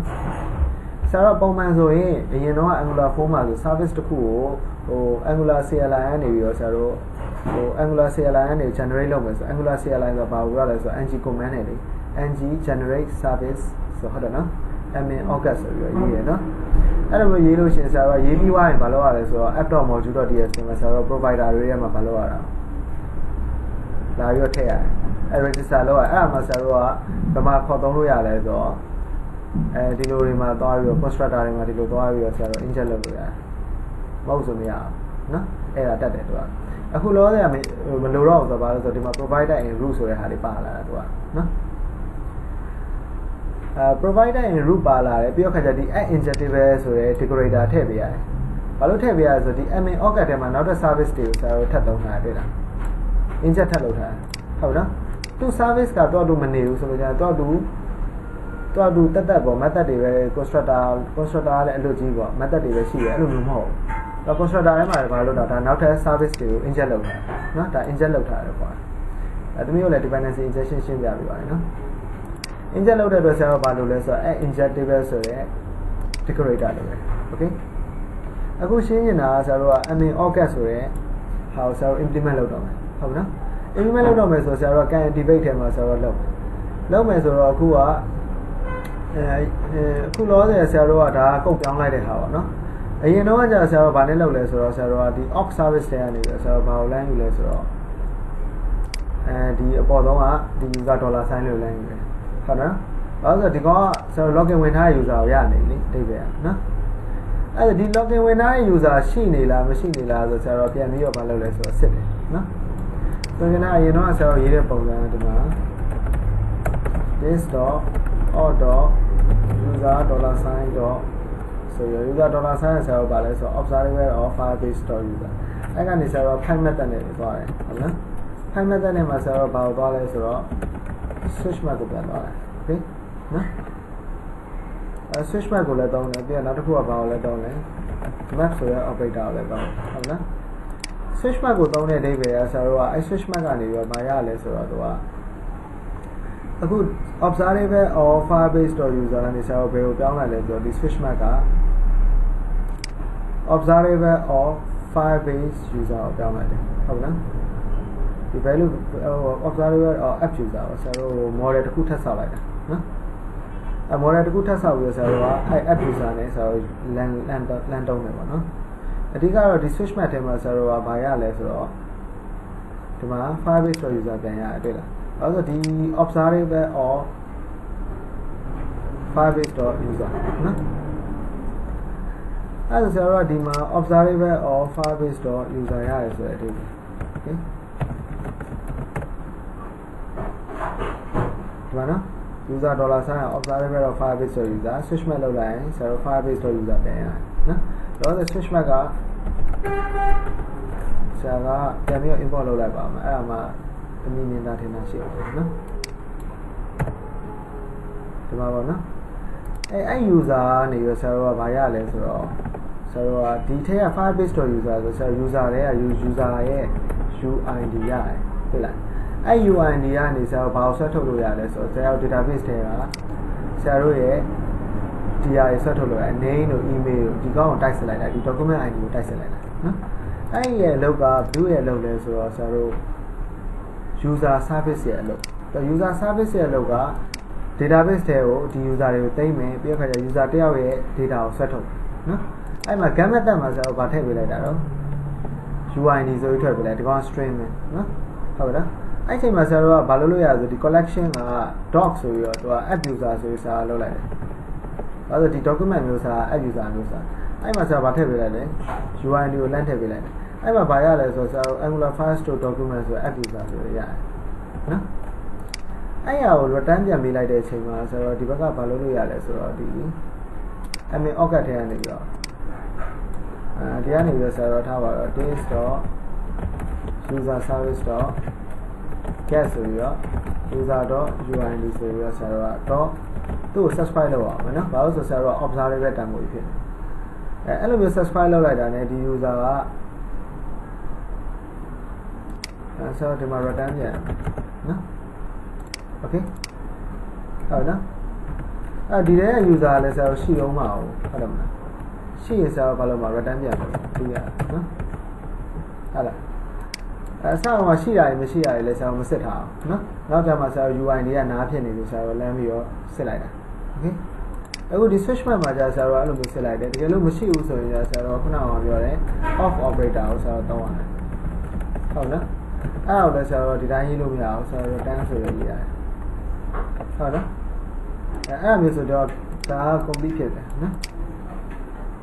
အဲ့ဒီဆရာ switch map ပြီးတော့ switch map ဟို function တစ်ခုပေါ့ပြီးတော့ခါကျဆရာတို့ကmap function တစ်ခုကိုလည်းထည့်ရေးတယ်နော်အဲ့ map function ကဘာကို return ပြန်တာလဲဆိုတော့ဒီမှာကြည့်လိုက်သူ app user ရပါတယ်တွေ့လားဟို switch map က return ပြန်တာဘာကို return ပြန်နေရလဲဆိုတော့ဆရာတို့ observable of app user return ပြန်တာအဲ့ observable of app user တွေကနေ app user ပြန်ရတယ်အဓိပ္ပာယ်ဟုတ်လားဒီမှာဘာရလဲ app user ပြန်ရတယ် operator တွေရဲ့အလုပ်လုပ်ပုံကိုနည်းနည်းတတိထားမိလားဒီ switch map နဲ့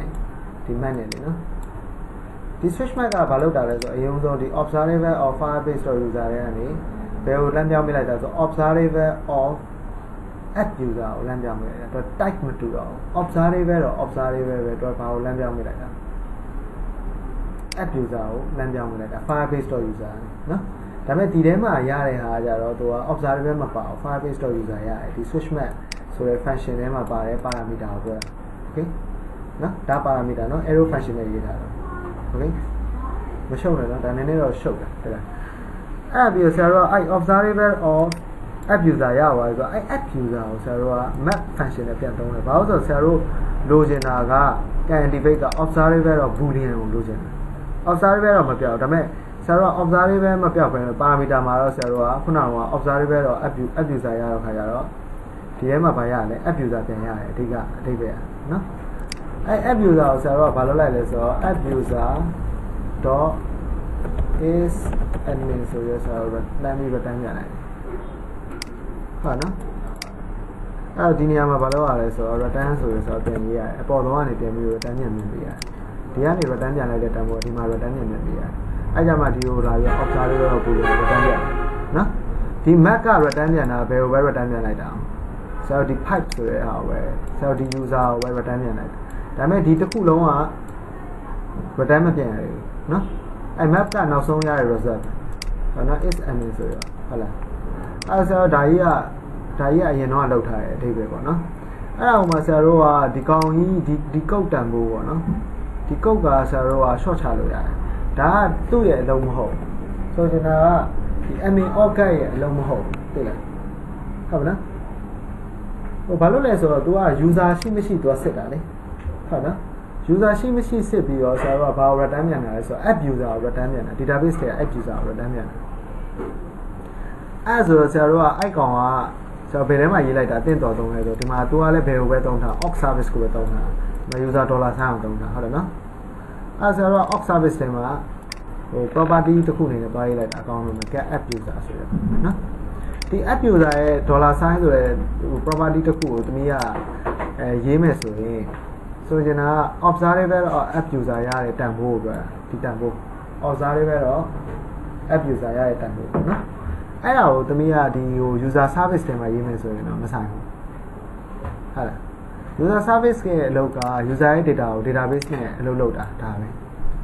database ကိုသိမ်းတယ် database ကနေပြန်ထုတ်တယ်ဒါပဲနော် aux service ကကြတော့ဆရာတို့က login လုပ်တယ် log out လုပ်တယ်ပြီးတော့ခါကျနောက်ထပ် user login လုပ်ထားတဲ့ user ရဲ့တန်ဖိုးပြန်ပြီး return ပြန်တယ်အထိပ္ပယ်ပဲသူကနော်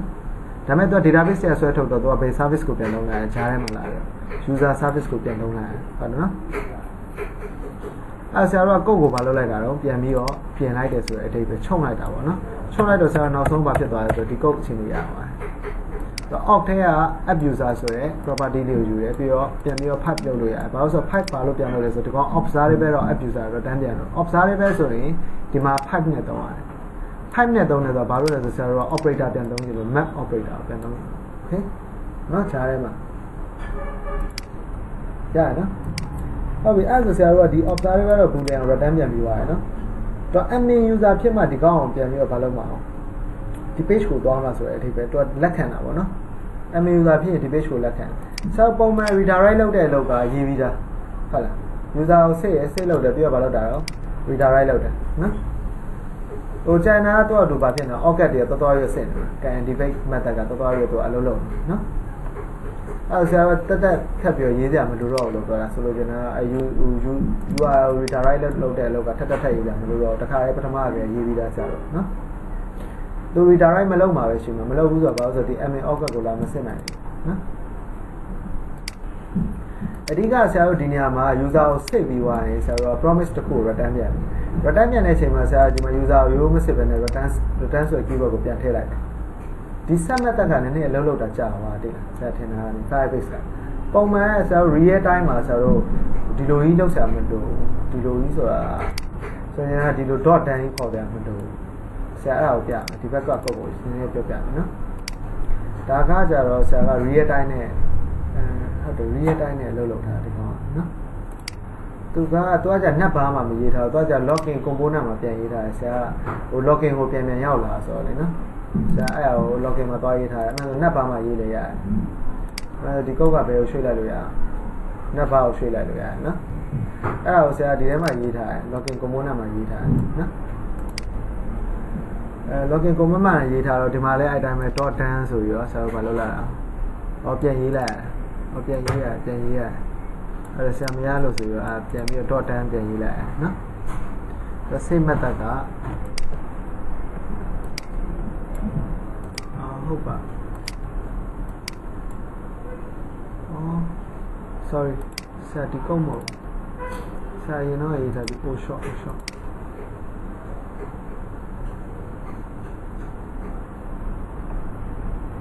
Sa di bao taka yu ara sa ro real time database ko tong yi ta so ja cloud fire store tong yi ta mo no ko khana indexing si ne de ayawng ne pyaw ong pyaw no to project file phun la to indexing si bi define ne sha lo sa ro no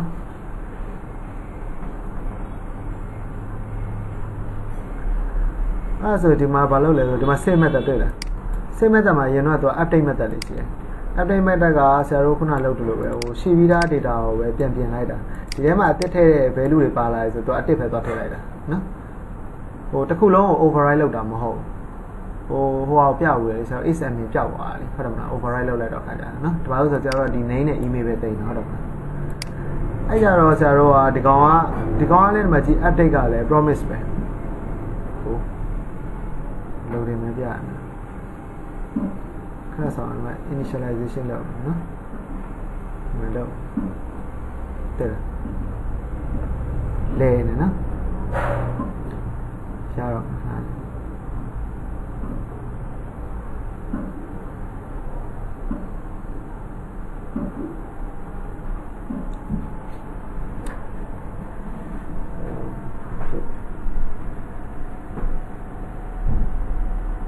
ရတယ်နော်ဆိုရင်ဒီမှာလဲတွေ့လား promise တခု return ပြန်တာပဲ void ပဲเนาะဒါပေမဲ့ဆရာဒီမှာ return ရေးခဲ့တာရောเนาะ save လုပ်တဲ့ဟာဆရာတို့ကဒီ login.component.tsm မှာဆရာတို့ဒီမှာ user ကို save လုပ်ပြရတယ်တော့သူလှမ်းပြီးတော့ return URL ကို navigate လုပ်လိုက်အောင်ဟုတ်လားเนาะဆရာတို့ခုကြည့်ရတာနည်းနည်းဟိုဖြစ်နေဟိုနည်းနည်းဟိုဖြစ်တယ်ဆိုတော့ဒါကြီးကိုပေါ့เนาะဒါကြီးကအမှန်ဆိုရင်သူကဒီမှာဆိုကုတ်တစ်ချောင်းနဲ့ပြန်လာလို့ရတယ်ဆိုလို့ကျွန်တော်ဒီမှာလမ်းပြီးတော့ကုတ်ကိုပြန်လာဒါပေမဲ့နောက်မှလောက်ပါမယ်နော်အဲ့ဒါကြ refactoring ပြန်လုပ်တယ်ဗာလောလောဆယ်ဆရာတို့ဟိုကွက်ကိုကုတ်ကိုအဆင်ပြေအောင်ရေးလိုက်တယ်ဗျာဒါလောက်ပဲနော်အဆင်ပြေအောင်ရေးတဲ့အချိန်မှာဆရာတို့နည်းနည်းကြည့်ကောင်းအောင်ရေးလိုက်တယ်ပေါ့နော်ဒီကြမှာကုတ်တွေနည်းနည်းပြန်ရှင်းလင်းရတာပေါ့လို့ပြန်ပြီးတော့နော်အဓိကဆရာတို့ဒီလောက်လောက်ပါလားအဲ့ဒါရေးကြည့်တယ်နော်အဲ့ဆိုဆရာတို့ဒီမှာဆိုရင် .dot ပါတယ်တွေ့လားနော်သူကပြန်ပြီးတော့လုပ်ပြီးတာဟိုဒီရင်တော့ application မှာတော့ဒီကောင်ကဒီ update လုပ်တဲ့ဥစ္စာဒီ save လုပ်တဲ့ဥစ္စာပေါ့နော်ဒီ save လုပ်တဲ့ဟာတော့ဘာမှဟိုပြဿနာမရှာဘူးဆိုလို့ရှိရင်ဒီကောင်ကညံ့နေ update လုပ်ပါပြီးတော့ဒီမှာဆရာတို့ login component မှာသွားပြီးတော့ပြန်ပြီးတော့ router ကို navigate ပိုင်းကလောက်တာလည်းပြဿနာမရှိဘူးနော်အဲ့ကောင်တစ်ခုကောင်ကဒီကောင် login component မှာလောက်တာ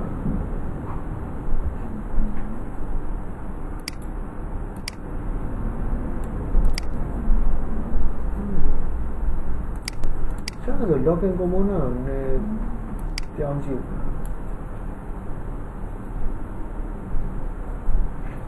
အဲ့ဒါကြီးကိုဆရာတို့ login component ကိုပြောင်းကြည့်ရအောင်နော်အဲ့လောလောဆယ်ဆရာဒီကနေရောမလုပ်လိုက်မလဲဆိုတော့ control C နဲ့နေမယ်သူ့ကိုမလုပ်မှလဲ command ခံလိုက်မယ်နော် command ခံလိုက်ပြီးဆရာတို့ဒီ service တွေပေါ့ပြန်ပြီး inject လုပ်မယ်နော် login component အဲ့ဆရာ login component ကိုပြန်သွားလိုက်မယ်ဆိုတော့ဆရာအဲ့ dot down ကိုရေးကြမလို့လားလို့လားဆိုဆရာကြည့်လိုက်မယ်နော်ဒီမှာဆရာတို့ဘာလုပ်မလဲဆိုတော့ implement လုပ်အောင်ပါလဲဆိုတော့ on init ဆိုတဲ့ interface ကို implement လုပ်အောင် on init ကဆရာတို့ angular/core ရလာရေးရနော်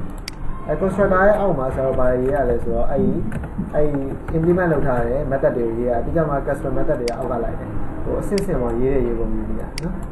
ဟုတ်နော်အဲ့ဒီ on init မှာဆရာခုနကရေးထားတဲ့ code ကို copy ကူးလိုက်တယ် copy ကူးလိုက်ပြီးဆရာဒီကနေရောဘာလုပ်မလဲဆိုတော့ service တွေကို inject လုပ်တော့မယ်နော်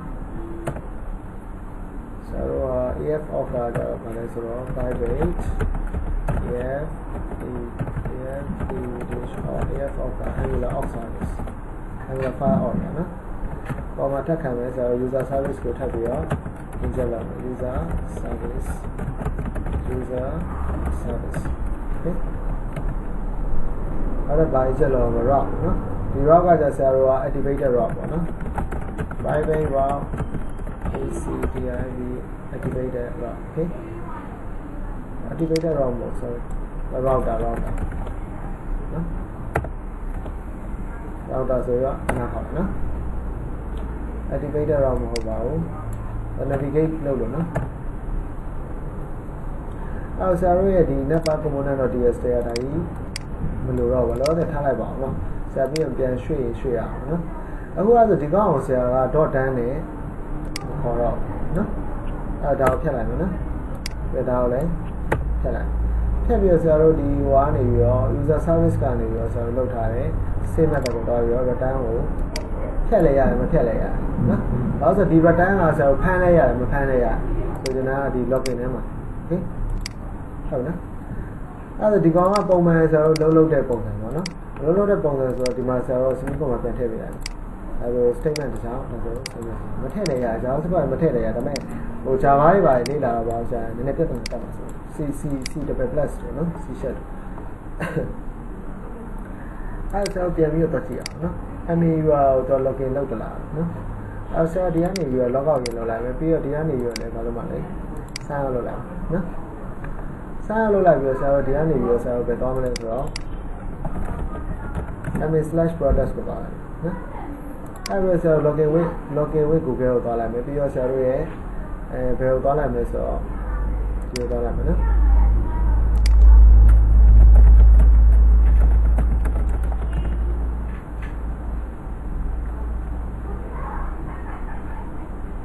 အဲ့မှာတော့ login ဝင်သွားလိုက်မယ်နော် login ဝင်သွားဆိုတော့ admin products page ကိုသွားအောင်တော့တယ်နော်အဲ့ဒါလည်းမပြအဲ့ဒီကောင်းလို့ပြောတယ် ng_zone.run angular zone ရဲ့အပြင်ဘက်မှာရှိတယ်ဟုတ်ပါရဲ့နော်အဲ့ဒါဆိုတော့ .dan ကခေါ်ပေးရမယ်နော်ဆိုချင်တာလေနော်ဆရာ login component မှာပဲလုပ်လို့ navbar component မှာလည်းအတူတူပါပဲဘာလို့ login component မှာလုပ်လို့ရလဲဆိုတော့ဆရာတို့ကဒီ login page ကိုပြန်လာလေဟုတ်တယ်မလားအဲ့ချိန်မှာဆရာတို့က redirect result ကိုစစ်ပြီးတော့ဘာလုပ်မှာပြန်ပြီးတော့ redirect လုပ်ပါလေနော် user ကိုစစ်ပြီးတော့ဘာလုပ်တာ Firebase user ကို database ကိုစစ်ပြီးတော့ဆရာတို့ဒီ admin product ဆိုရယ် URL ကို redirect ပြန်လုပ်မှာနော်အဲ့ဒါမှဆရာတို့မရဘူးလောက်ကိုလောက်ရတယ်သူသိလားဒါပေမဲ့ net ဘာမှရေးတာတော့အကောင်းဆုံးပဲသူ့ရဲ့ concept ကလေနော်ဘယ်မှာရေးတော့တူပဲလို့နော်တိုက်တဲ့နေရာမှာရေးလို့ရတယ်ဒါတော့ကိုဘယ်လိုစဉ်းစားလဲပေါ့ဆွဲပုံမှုတည်login component ကိုပြန်ရောက်သွားတော့ login component မှာသွားရေးလဲရတယ်နော် application တစ်ခုလုံးမှာဖြစ်တဲ့ဟို navbar component မှာရေးခြင်းလဲ navbar component ကိုရေးလို့ရတယ်နော်ဒါမလိုအပ်တဲ့ဟာတွေဖြတ်လိုက်ပြီ okay ဒါကိုပြန်ပြီးတော့မလုပ်ပါတော့ activate ပြန်လုပ်လိုက်နော်ဒါဆိုရင်တော့ဆရာတို့တေချာပါပါလဲဆိုတော့ admin product ကိုရောက်ပါတယ်နော်ဒါအခုပြန်ပြီး login လုပ်မှရောက်တော့မှာနော်ဒါပေမဲ့သူ refresh ဖြစ်လိုက်ရင်တန်းရောက်သွားရင်တော့သမီးဟိုမှာရေးရကောင်းတယ်login component မှာရေးရကောင်းတယ်နော်ထမ်းတော့မဆိုင်ပါအဲ့ဒါဟိုအဲ့လိုပြန် run လိုက်တော့ခါရ okay ရပါတယ်နောက်ဆုံးချင်းချုပ်ကအဲ့ဒါပဲเนาะချင်းချုပ်အဲ့ဒါပဲဆိုတော့နောက်တစ်ခုကကြာဆရာတို့ကဆရာတို့ခုနကရေးထားတဲ့ org service ပေါ့နော် org service ကို public အနေနဲ့ထားထားတဲ့ကိစ္စနော် navbar component မှာpublic အနေနဲ့ထားထားတဲ့ကိစ္စကိုဆရာတို့ဘာလုပ်လို့ရပါလဲဆိုတော့ပြန်ပြီးတော့ဖြည့်ချလို့ရပါတယ်ဖြည့်ချလို့ရပါတယ်ဆိုတဲ့အဓိပ္ပာယ်သူက observable တော့ app user ဆိုပြီးဆရာတို့ database ဆရာနေဆွဲထုတ်ပြီးတာဟုတ်လား database ဆရာဆွဲထုတ်ထားတဲ့ name တွေကိုပဲဆရာတို့ဒီမှာလာပြမယ် okay နော် login ဝင်လိုက်ရင်သူကဘာလုပ်လဲဆိုတော့အရင်ဆုံး database ကိုသွားတိတ်တယ်ဟုတ်နော်ဟိုသွားတိတ်ပြီးွားရင်ဆရာတို့ကအဲ့ database တွေကတန်ဖိုးကိုဘာလုပ်မှာပြန်ပြီးတော့ဆွဲထုတ်မယ် okay နော်အဲ့ database တွေကိုသွားတိတ်တဲ့အလုပ်ကဒီလုပ် okay ဒီ database ကိုဆွဲထုတ်တဲ့အလုပ်ကဘယ်လုပ်တော့ဒီအောက်ကလုပ်နော်အမှန်ဆိုတော့ဆရာတို့က database ကိုဆွဲထုတ်ပြီးမှဆရာတို့က constant URL တွေပြောခါကြတော့ဒီကောင်းအောင်လဲဒီထဲမှာလာပြီး subscribe လုပ်တယ်ပြန်ပြီးတော့ဘာလို့လဲဆိုတော့ဒီမှာကြည့်လိုက်တာဒီလိုမျိုးလေဆရာတို့ .dan ဆို function ထဲမှာနောက်ထပ် function တစ်ခုပါတယ်ဆိုရင်အဲ့ဒါ callback function လို့ခေါ်တယ်ဆိုရင် dan ဆိုတာကွင်းသားပုံပိန်တဲ့ function သိလားအဲ့ function ထဲမှာနောက်ထပ်ပါလဲဒီ arrow function တစ်ခုပါတယ်ဒါ callback function အဲ့ callback function ပါရင်ဒီမှာဆိုရင်ဆရာတို့ဒီဟာကြီးကို statement တစ်ချောင်းလို့ဆုံးတယ်လို့ကြည့်လိုက်ဒီမှာ CV ကောမှာနော်အဲ့ဒီကောင်လည်းပါလဲ statement တစ်ချောင်းဆ ဆိုရင်ကကောက်ကလုံးလို့ရှိရင်သူကချောင်းပြီးမှတစ်ချောင်းလုံးတယ်နော်ဒါပေမဲ့ဒီချောင်းလုံးနေတာကိုသူကဒီတွေကဟာတွေကောပတ်တွေကလုံးနေတာဟာသူမဆောက်ဘူးမဆောက်ဘဲနဲ့ဒီချောင်းကိုသွားလုံးတာအဲ့လိုမျိုးကောပတ် function ရဲ့တဘောတည်းဒီမှာလည်းကောပတ် function ရှိရတွေ့လား subscribe ဆိုတဲ့ function ထဲမှာပါလေနောက်တဲ့ function တစ်ခုရှိတယ်ဒါ function ပဲဆက်လက်မှတ်ထားနော်အဲ့ function ကိုလည်းဆရာတို့ကဒါ callback function ဆိုတော့သူတို့နှစ်ခုကတေချာတယောက်နဲ့တယောက်မဆောက်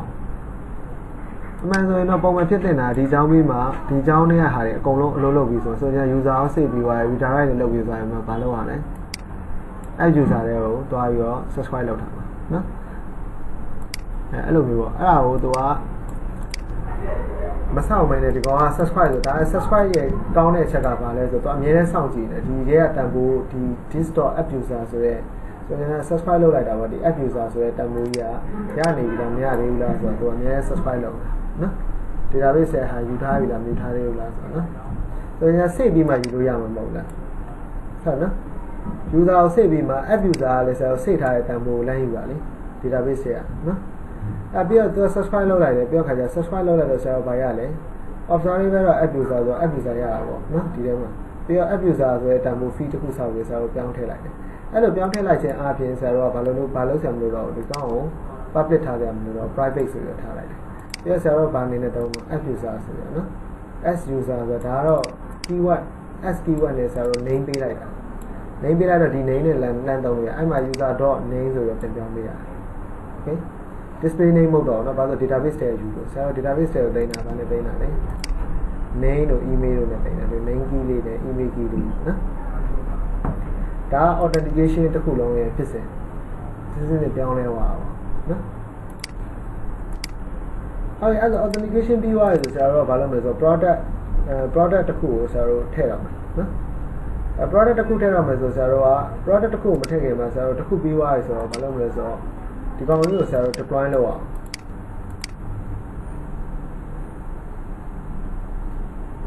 okay ဒီကောင်ကဘာလုပ်မှာလဲ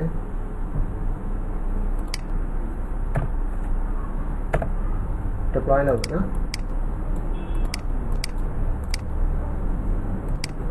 deploy လုပ်မယ်ဆိုဒီ code တောင်နည်းနည်းရှုပ်နေတာဆိုတော့ဒီဘက်ကိုပြန်ထည့်လိုက်အောင်လုပ်မယ်နော်ဒါ login မှာပဲထည့်လိုက်ပါမယ်နော်လို့ရှုပ်ဟုတ်နော် dot 10နဲ့ထည့်လိုက်အောင်နော်အဲ့ဒါဘာလဲမှာဘာလုပ်လိုက်မှာ concept ပြန်ပြောင်းလိုက်မယ်နော်ဒါပါလေဟာပို့ချလိုက်တယ်ဒီ engine OA နဲ့ကဒီကောင်တစ်ခုပဲโอเคဒီရဲ့ service တွေပါလို့လာမှာ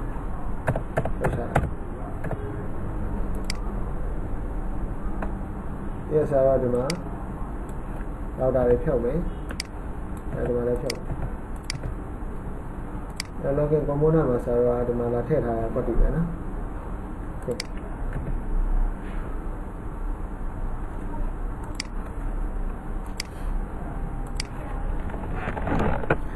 အဲ့ဆိုရင်တော့ခုနကတော့လို့ဆရာ login ဝင်ထားရင်တော့သူ့သွားပြီး redirect လုပ်မယ်ထင်တာနော်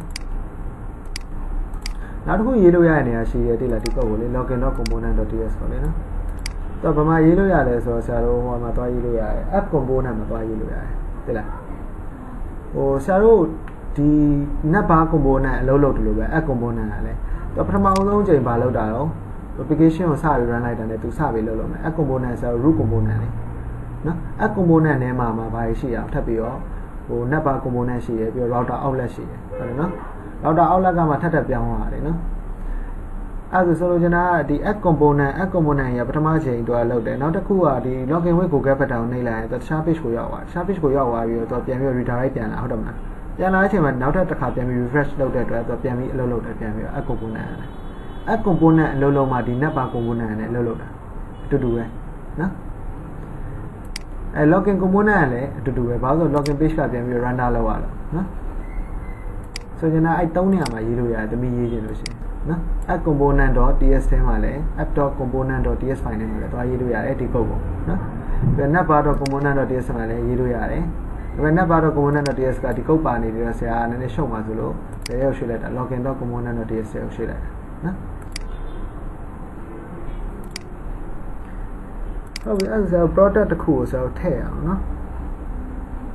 ထ rồi dùng sẽ bootstrap form đi sau nó bootstrap form đi sau rồi sẽ rồi thì mà ba đi sau mới rồi container được đi sau nó component được component được admin slash bài lại product form ấy component được đi sau nó admin folder đấy à đã cho rồi admin folder đấy rồi nó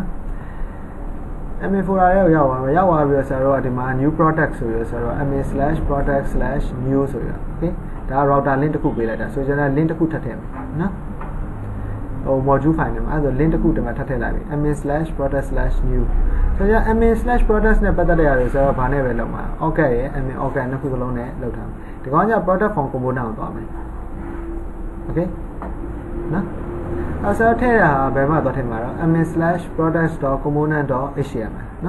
nó rồi dùng xong sau bảo đi sau mình rồi product form rồi component được của in đi sau lại nó new terminal lâu lại mấy bây giờ đó ng generate component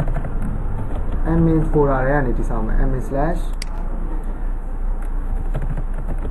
LDCD product form okay so the product form nó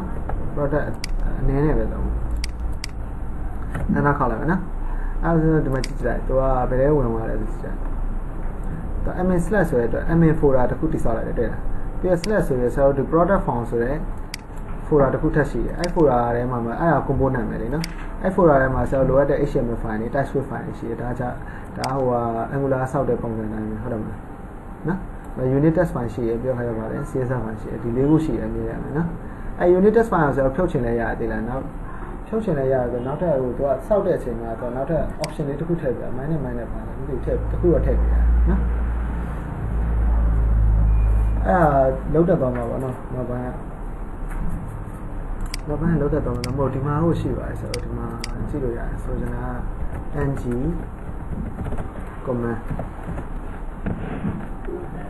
comment rồi comment reference nó thì mà Angular sẽ lại comment reference for the about changes between version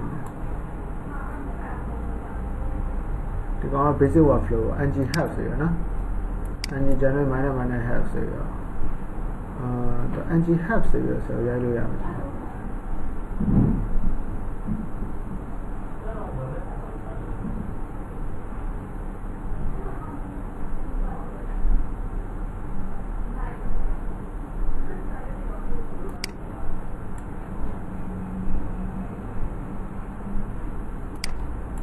ဒီမှာလာဖတ်ကြည့်လို့ရတယ်လား add to build to config to ဆရာတို့က generate ဆိုနော်generate command ဆိုတော့ဒီကနေဒီကိုတော့ဒီကိုသွားကြည့်လိုက်နော်ဆရာ generate မှာဘာလဲဆိုတော့ component ဟုတ်တယ်မလားအဲ့တော့ component ဆိုတော့ဒီမှာ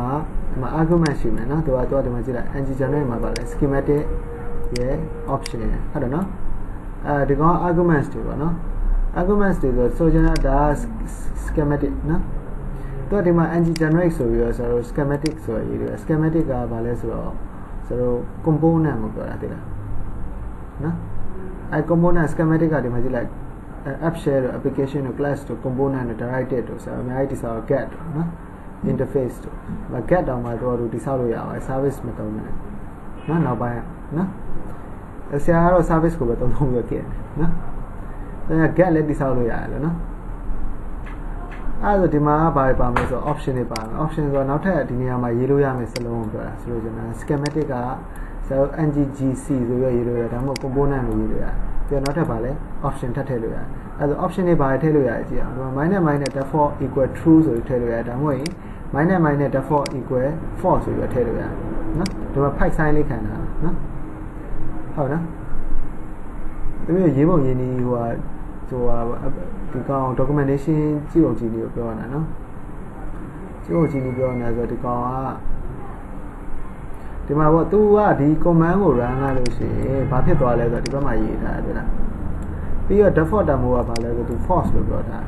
ဆိုရင်တမီးက true ဖြစ်မှ run ရုံနဲ့တော့ false ဆိုဘာမှမလုပ်ဆရာမလို့နော်အဲ့တော့ default တမိုးကဘာလဲ false ပဲ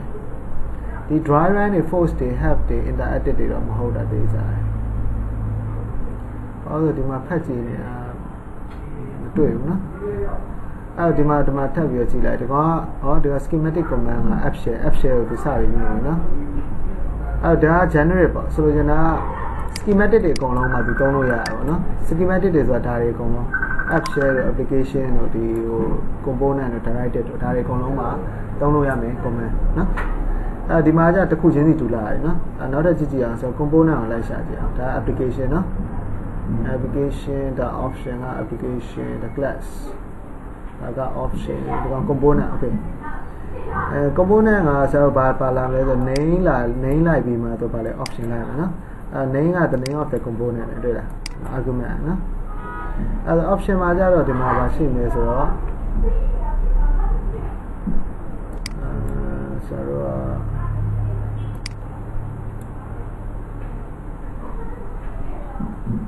minor flag creates a new file at the top level of the current project inline style လည်း inline style ဖြစ်မှာလားမဖြစ်ဘူးလားပေါ့နော် inline style ဖြစ်တယ်ဆို true လို့တမီးက option တစ်ခုထပ်ပေးလိုက်ရင်ဘာဖြစ်သွားမှာလဲဆို CSS file မရှိတော့ဘူးပေါ့သူကနော်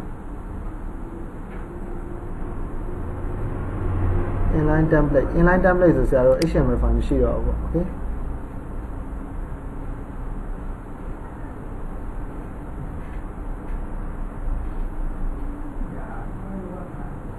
style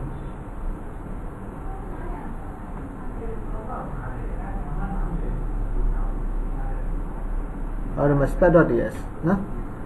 one true ဆိုရင်ဗာလဲ default true နော်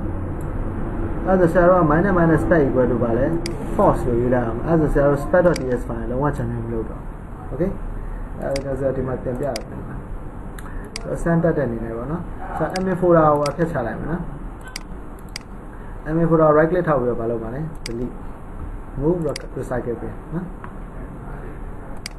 ဖျက်ချလိုက်တော့ဆရာတို့က continue ပေါ့နော်ဒါတော့ permission တောင်းလို့ဆရာဖျက်ချလိုက် yes ပေါ့နော် delete permanently ပေါ့နော်ဒါရောဖျက်လို့မရဘူးဒီကဖျက်လို့မရဘူးဆိုတော့နေအောင်ဆရာတို့ဒီ Visual Studio Code ကဒီကောင်က admin right permission မရှိဘူးဖြစ်right permission မရှိဘူးဆိုတော့ဆရာတို့ဒီကနေတော့ဖြတ်အပြင်ကနေတော့ဖြတ်ပေါ့ဗျာနော်အပြင်ကနေတော့ဖြတ်ရင်တော့ရတယ်တော့လွယ်လွယ်လေးပဲဘာမှတိတ်တော့မခက်ဆရာကအဲ့ editor ကနည်းနည်းကြောက်ဒီကောင်ကဆရာဒီကောင်ကို admin right မရဘူးဖြစ်နေဆရာဆက်ကတယ် window ကနည်းနည်းကြောက်နေနော်ဟိုပုံမှန်တော့ဖြတ်လို့ရပါတယ်အဲ့လောက်ကြည့်ဒီမဟုတ်သူကဆရာတို့က oh short တယ်ဆိုတော့ဟိုက SRC ပေါ့နော် source ထဲမှာ app ထဲမှာပေါ့နော် app ထဲမှာ admin ဆိုတာရှိအဲ့ admin folder ကိုမလုပ်လိုက်ဘူးချလိုက်အဲ့ဆရာတို့ကနောက်ထပ်ဟို command ကို generate လုပ်မှာဆိုတော့ ng generate component admin product form minus sbc spec equal to false false okay နော်ဟိုသူပြောတဲ့အတိုင်းရေးလိုက်တာပဲလေဒီမှာ equal to ပါလဲ false true မို့ false ရေးတယ်နော်ဒါလေးက all operator လေးခံတာ true ဒါမှမဟုတ်ရင် false ရေးဆိုဆရာကလည်းရေးလိုက်တာပေါ့ option က space ခံပြီးရေးဆို space ခံပြီးရေးလိုက်တာဟုတ်လားနော်ဒါ component နေနေဟုတ်လားဒါသူပြထားတဲ့ syntax ဆိုင်မှာဆရာရေးလိုက်တာပြီးတော့အနားခေါက်လိုက်အဲဆရာ spec file ပါဒါကြည့်လိုက် admin folder တွေက product form မှာဒီမှာတွေ့တာ old file ပဲပါနော် spec.ts file မှာပါတော့ဒီ spec.ts file မှာပါနော် okay အဲ့ဒါဆရာတို့ဒီ product form component.ts file ကဆရာတို့ product form ကိုဆရာတို့စောင့်မှာဆိုအရင်ဆုံးဟိုသူ့ကိုတွားလို့ရအောင်အတွက်ဆရာတို့ကဗမာဘာထည့်မှာလဲဆိုတော့ admin product ဆိုတဲ့ page မှာပေါ့ HTML မှာဆရာတို့ဒီနေရာမှာဆရာတို့ကထည့်မယ်ဆိုဆရာတို့က row ရှိမယ် column ရှိမယ် okay အဲ့ဒီမှာဆရာတို့ဘာရှိမလဲဆိုတော့button ရှိမယ် .btn primary okay ပြီးတော့ .btn ကလည်း large ဒီက add our new product ဟုတ်လား new product ဆိုဒီကောင်ကိုဆရာတို့က router link တစ်ခုထည့်တယ် router link နော်router link ကဆရာတို့ဟိုမှာပေါ့ control p နဲ့ app.module.ts မှာဆရာတို့ကအရင်ဆုံးမှာသွားထည့်မယ်ဆိုတော့ဟို link သွားထည့်မယ်ဆိုတော့ဆရာတို့ဒီမှာ admin/ ပါလဲ products နော်အဲ့ဒါဆရာတို့ admin/product/new ဆိုတော့ထပ်ထည့်မယ်အဲ့ဒါဒီကောင်ကိုမလုပ်လိုက်မှာselect မှတ်လိုက်မယ် select မှတ်ပြီးတော့ order sheet down arrow နဲ့ဆရာတို့ copy ထပ်ပွားလိုက် okay slash ဆိုရော new ဒီကောင် admin products component မဟုတ်ဘူးဆရာတို့က product form component ဟုတ်နော်သူက product form ပဲလေဒီမှာကြည့်လိုက် admin folder ထဲမှာပဲရှိရတယ်နာမည်ကပါလေ product form ဟုတ်လားနော်ဆရာတို့အဲ့ဒါဆောက်ပြီးသွားတယ်တော့ဒီ generate ဒီမှာလာပြီး product form component က register import လုပ်ပြီးရတယ်နော်တို့လည်းဆရာတို့ admin object ရ object ရနှစ်ခုလုံးနဲ့တာဟုတ်လားအဲ့ဒါဆရာတို့ဒါကိုဘယ်လိုသွားခိုင်းပါလဲ /admin/product/new ဟုတ်လားဒီမှာ slash လေးပို့ပါလေနော်ဒီ router လေးမှာလာတယ်ဒီမှာကျတော့ဗာလဲမထည့်ဘူးတွေ့လားဒီဟာကိုပြန် copy ကူးပြီးတော့ဗာလို့ရအောင်ဒီမှာလာပြီးတော့ထည့်ပြီးတော့ဒီမှာ share slash ထည့်တယ်နော်အဲ့ဒါဆရာတို့ကဒီ new product ကိုနေဆရာတို့ဘယ်ရောက်သွားလဲ product form component ကိုရောက်သွားတယ် okay အဲ့ဒါဆရာတို့ဒီမှာ login ဝင်တော့မစရပြန်ပြီးတော့ဒါ admin products ကိုသွားတဲ့ page ပဲနော်ဟုတ်ပါပြီ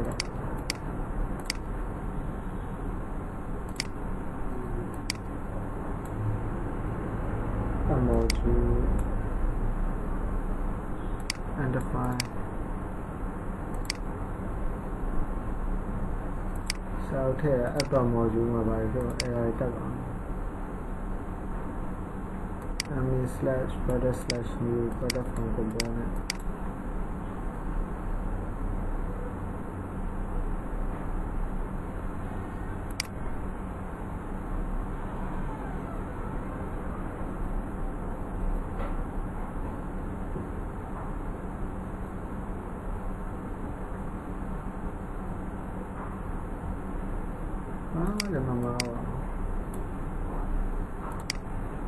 refresh होता है ना क्या हो गया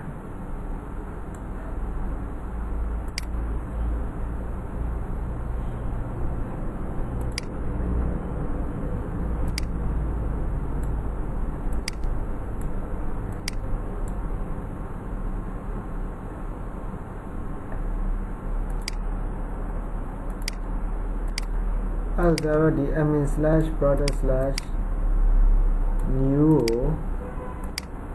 so for shape yeah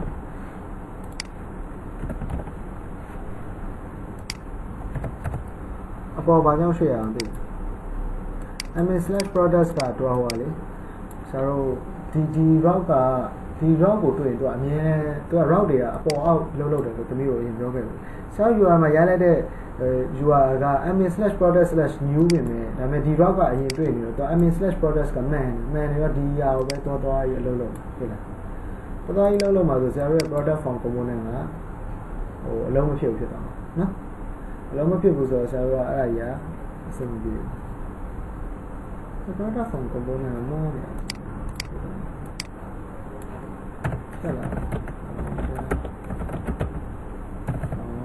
component နော်ပေါ်အောင်ပါနော်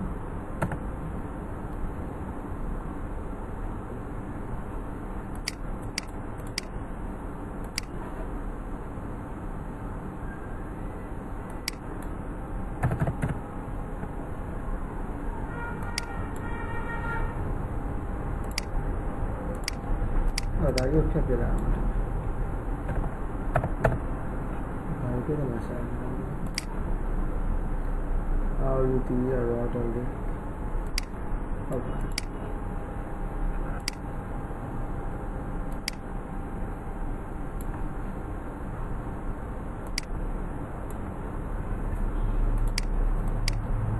module and module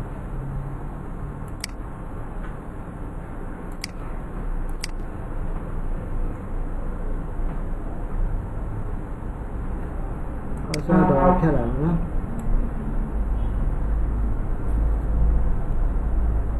ဆိုဒီမှာတခုလွယ်သွားတယ်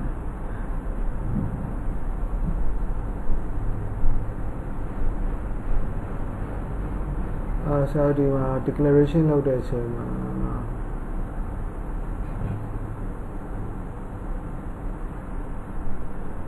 လောလောဒီ product form component ကိုဆက်ဖြတ်လိုက်မယ်နော်ဒီ declaration ထဲမှာဟိုဆက်ရပြန်ပြီးတော့တိဆောက်လိုက်ပဲကြည့်လားတိဆောက်လိုက်တော့ဒါကိုလည်းမလုပ်လိုက်ပါဖြတ်လိုက်မယ်နော်တော့ command နဲ့ပြန်ပြီးတော့ဒီဆောက်လိုက်မယ်နော်ဒီဆောက်လိုက်မယ်ဆိုတော့ဒီကနေရောဘာသွားလို့မလဲပြန်ပြီးတော့ဒီ main folder ကိုသွားပြီးတော့ဖြတ်လိုက်မယ်နော်ဒီ o short တွေက src တွေက app ထဲကနော်ဖြတ်လို့မရဘူးဖြတ်လိုက်ပြီဆိုတော့ဒီမှာပြတ်သွားရလားလေကြည့်လိုက်ပြတ်သွားပြီနော်ပြတ်သွားပြီဆိုတော့ပြန်ပြီးတော့ဘာလုပ်မှာလဲပြန်ပြီးဒီဆောက် and generate component ဆိုရ m/product form ဆိုရ spec equal to false နော် okay အဲ့ app module ကိုပြန်သွားမယ်အဲ့ဒါသူကပြန်ဘာလုပ်တာမပြန်ရောက်နေနော်ဟိုဆိုချင်တာကဒီမှာလည်းပြန်ရောက်နေတယ်လား product form component နော် declaration နဲ့အဲ့ဒါဆရာတို့ဒီနေရာကိုသွားရပြန်ပြီးတော့ထည့်ပြန်ပြီးတော့ထည့်မယ်ဆိုဆရာတို့ခဏက copy paste လုပ်ထားတဲ့ဟာကိုပတ်လန်းကြောင်းနဲ့သွားပြီးတော့ထည့်ရမယ်နော်product form component နော်ဒီမှာတော့လောက်ပါ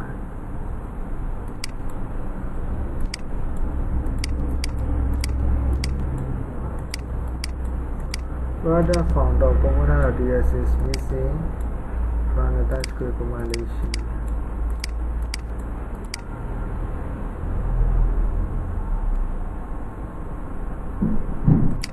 spec file ဖြောက်လိုက်တယ်ဆိုတော့ပြန်လာတော့နော်သိလား spec.ds file ဖြောက်လိုက်တာအရင်တော့အဲ့ရတာလုံးဝမတက်ဘူးပေါ့ဟုတ်လားအဲ့ဒါထားလိုက်ပါဖြောက်တော့ပါဆောက်ပြီးအဲ့မဖြောက်တော့ဘူးနော် spec file မဖြောက်တော့ဘယ်လိုဒါတော့ပြန်ဖြတ်လာဖြတ်ပြန်ပြီးတော့ generate လုပ်မယ်လေနော်ဟိုကုတ်ကိုတော့ဆရာမဖြောက်တော့ဘူးနော်ဟိုဒီဟိုပြောတာ route ထဲမှာရေးထားတယ်ပတ်လန်းချောင်းတွေပါမဖြောက်တော့ဆရာပြီးကြ generate ပြန်လုပ်ပြီးတော့ generate ပြန်လုပ်လိုက်ရင်ကွက်တည်ပဲလေနော်ဒီကောင်ပြန်နေ control pad ပြန်နေပြီးတော့ဒီကောင်ကိုပေါ်များနေပြီးတော့ဒီကောင်ကိုဖြောက်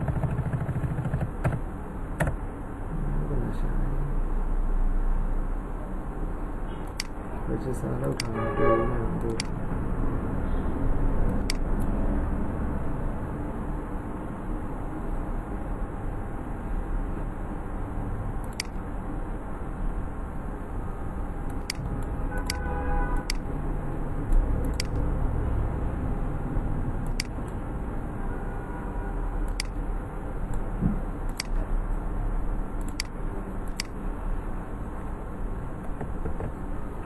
ပြန်ပြီးတော့ run လုပ်တယ်နော် control C ပြန်နေလိုက်အမှန်တော့ spec file တွေတော့မဆိုင်ဘူးဒီကောင်ကိုပြန် run ရမှာထင်တယ်အဲ့ဒါသမီးလုပ်ကြည့်လိုက်တော့ spec file ကိုဖြောက်ပြီးတော့ run ကြည့်လိုက်နော်ပြန် run လိုက်ကြည့်လိုက်မရဘူးဆိုရင်သူ error တက်နေတယ်ဆိုရင်နော်တော့ component file မတွေ့ဘူးပဲပြောရတယ်ဆရာတို့ register လုပ်ပြီးသားအဲ့ဒါကြီးတဲ့ .ts file မတွေ့ဘူးပဲနော်register လုပ်ပြီးသားဆိုတဲ့အဓိပ္ပာယ်ဒီဆရာတို့ command နဲ့ဆောက်လိုက်ရင်ဒီ ng module ဆိုတဲ့ declaration array ထဲမှာဆိုတော့ထည့်ပြီးတာပြောချင်တာ product form component ထည့်ပြီးတာနော်အဲ့ဒါဒီဆရာတို့ဒီဟာကြီးက automatic ထည့်ပြီးတာလေကျွန်တော်လည်းနော်သူမတွေ့ဘူးပြောနေအခုတော့ရပါတယ်တွေ့လားနော်အခုနဟို component ကို generate လုပ်လိုက်ပါလုပ်လိုက်ညာလုပ်လိုက်ရင်သူကသူ error တွေတက်ပြီးသူမ run နိုင်ဘူးသိလားပြန်ပြီးတော့မ run နိုင်ဘူး recompile ပြန်မလုပ်နိုင်ဘူးမလုပ်နိုင်တော့ပြန်ပြီးတော့ပိတ်ပြီးတော့ recompile လုပ်ပြန်နော်ခုနတမျိုးချင်းတွေဆိုတာတမျိုးချင်းတွေဆိုတာဒီအပေါ်မှာဆရာတို့ဒီမှာအနီရောင်နဲ့တွေ့တာဆိုင်နော်ပြန်ရောက်ပါဒီမှာ fail to complete တယ်ဒါဆရာ terminate လုပ်လိုက်တယ် yes နော်control C လောက်ပြီးနေတာပဲပြီးတော့ဒီမှာ anti-set minor ကိုဆိုထပ်မှာအဲ့ဒါဆရာဒီမှာ run ထားရအောင်ဟုတ်ပြီအဲ့ဆရာ login ဝင်ရဆိုဆရာတစ်ခါလေးဝင်မယ်ဆိုတော့ m/product ဆိုဝင်မယ်နော်အဲ့ဒီမှာဆရာတို့ button လေးတစ်ခုတိစောက်ထားတော့ login with ကိုပဲ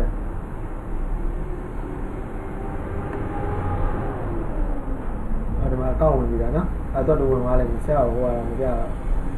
အဲ့ဒီမှာ new product တက်တာနော်အဲ့ new product ကိုနေဆရာတို့ဘယ်လိုရမှာလဲ product form ရမှာโอเค product form က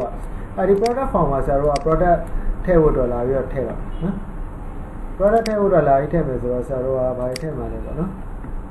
By time I less or also to Mazilla title fee parme, price parme, category parme, image URL parme. Category I just say I was slanted on me, slanted on me. Okay? Image URL upon my dime as a type test. Channel Golo type test, title price tag a tiny man. Found it just a pattern up a later time you were safe. So that's to our bootstrap found to put this out like that. It's an hour of a month. Load out a motor. As a bootstrap found to put this out like that.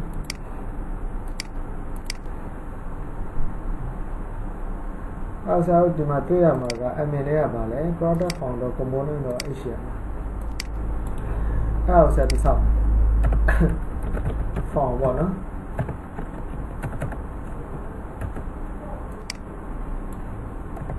Action environment tell no. Found them myself by she now from group ship. From group myself by she leave a ship. LAB leave myself by she titles was a close ship. To them myself by she is a 4 2 titles was ship. Okay. Leave a necaliama, Sarah Basile, import fishing. Import cars are idea balance or tight there. Okay? Tightest cars are easy. As a demand, tuck on eyes are the car,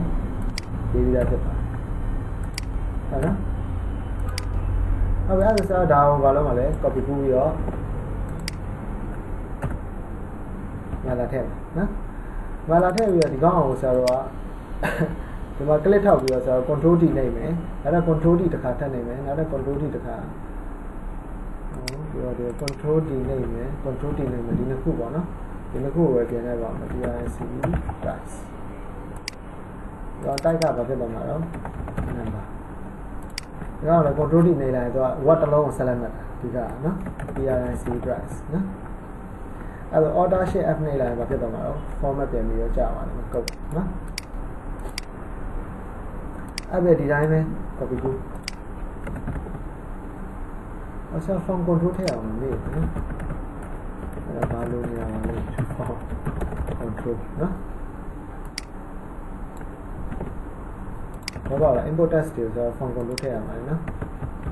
You don't just select a dollar, time number and load and select. Select is a pay that one. Select one. Start time as an option to put it on option empty option, the cover look. Price to sell element, control D, price mode also, get T,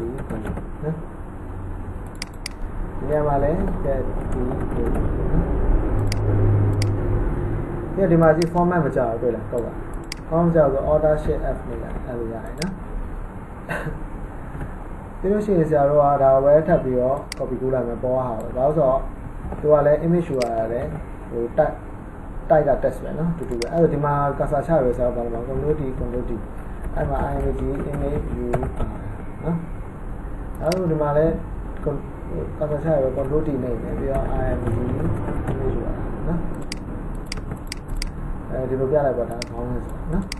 I found control. Other order share F names are. Pure enough hours are pattern to tell. Okay? Pattern class Kaja, Sarah, PTN, primary, so you have to diamond 6. Okay? I will ask the matter refresh the live to get your product formula, low by.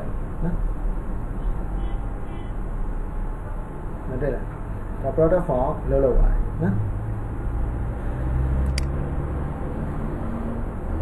The value as a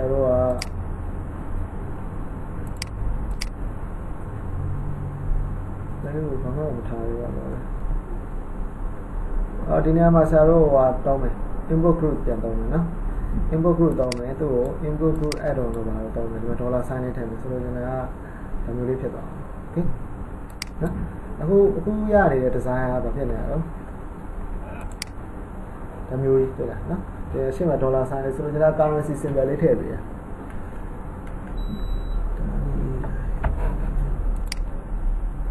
ဟုတ်ပြီအဲ့မျိုးထည့်ဖို့အတွက်ဆို तू ကတော့ you know bootstrap version 4နဲ့တော့ရေးထားပဲဒါပေမဲ့ bootstrap 4မဟုတ်ဘူး bootstrap 3ထင်တယ်ကြည့်ရကောက်ကအဲ့ဆရာတို့ကဒီထဲကပဲတော့ကြည့်မယ်တိလားနော်မတူဘူးတိလား component နဲ့ဆရာတို့ဘာရှိမလဲဆို form လို့ရှိမယ် form မို့ input group နော် form နဲ့ input group ကိုကြည့်လိုက်နော် input group ကြည့်လိုက်ဆိုဒီမှာလက်တွေ့ပဲဒီဟာလေးကိုဆရာတို့ဒီဟာလေးကိုလာပြီး example ဒီမှာဒါမှမဟုတ်လေဒီကောင်လည်း example ယူလို့ရတယ်ဒါပထမတစ်ခုလည်းယူလို့ရတယ်ပထမတစ်ခုပဲယူလိုက်တော့မယ်နော်ဆိုရင် input group ဆိုရော mp3 mp3 ဒီပေါ် mp3 ဆိုလည်း mp3 ပေါ့ဒီမှာနော်ဆိုရင်ကဒီကောင်ရှိမယ်ဒီကောင်ကို copy ကူးလိုက်မယ်နော်ဒီထိပြီးတော့ဒီ div တစ်ခုကျန်နေရနော်ဘာလို့ဆရာတို့က input ကဆရာတို့ထည့်လို့ရတယ်တိလားနော်div တစ်ခုပေးရမယ်ဆိုရော mark နော်ဒီကောင် select မှတ်လိုက်မယ်ဆရာတို့ကဘာမှလဲဆိုတော့ဒီမှာ label အောက်မှာရေးလိုက်မယ်နော် label အောက်မှာဒီလိုရေးလိုက်ရေးရဆရာဒီအောက်ကနေဘာလုပ်မအောင် div တစ်ခုလာပိတ်နော်ဒီ input type ကဘာလုပ်တော့မအောင် tab ခေါ်လိုက်တစ်ချက်ဒီကောင်ကဒီထဲမှာပဲရှင်းအောင်နော် shift တက်နဲ့ဆရာပြန်ပြီးဟိုဘက်ကိုပြန်ရွှေ့လိုက်တာ select မှတ်ပြီနော် shift ဖြစ်ပြီးတော့တက်နေလိုက်တယ်တော့ပါတော့ဒီကောင်ကို select မှတ်ပြီးတော့တက်နေဒီဘက်ကိုတိုးတာလို့ shift တက်နေဆိုနောက်ပြန်ဆုတ်တာနော်ဒီမှာ input group prepare ဆိုပြီးတော့ဒီကောင်ကဆရာဘာရေးမှာလဲဆိုတော့$sign okay ဆရာတက်ကြည့်လိုက်ရင် offshore တက်ကြည့်လိုက်ဆရာတော့$sign နဲ့တွေ့ရတယ်နော်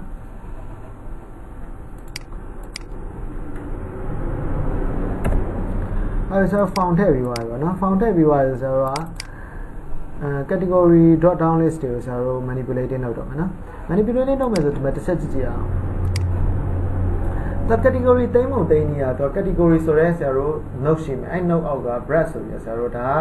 သူ့ ID အနေနဲ့ပြီးတော့ name ဆိုပြီးတော့ဘာလုပ်တာတော့ bread နော်ဒီ bread ကကြတော့ဆရာတို့ဒီမှာပေးတဲ့ name ကကြတော့ဘာမှပေါ်ပြမှာလဲဆိုတော့ဆရာတို့ option ထဲမှာရွေးတဲ့အချိန်တိုင်းပေါ်ပြမှာဟုတ်လားဒီ bread ကကြဆရာတို့ကID အနေနဲ့သုံးမှာတူနော်ဟုတ်လားဟိုဆိုရင်ဆရာတို့1နဲ့2တွေမသုံးတော့ဒီနေရာမှာ1တို့2တို့အဲ့လိုမသုံးတော့ပြည့်နော်ဟိုအရင်တစ်ခါကဆရာတို့ course စောက်သုံးပါလေ courses ဆိုပြီးတော့လေ courses ဟို note ရှိတယ်လေအဲ့ courses ထဲမှာ1ဆိုရတော့ name ဆိုတော့ course အဲ့လိုမျိုးလုပ်ပေးခဲ့တဲ့ပုံစံမျိုး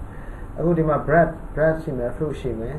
ဆိုရင်ဒါတွေကိုဆရာတို့ကိုဟိုထည့်လိုက် database ထဲနော်ကိုထည့်လိုက်မယ်ဆိုတော့ဆရာကဒီကနေပြီးတော့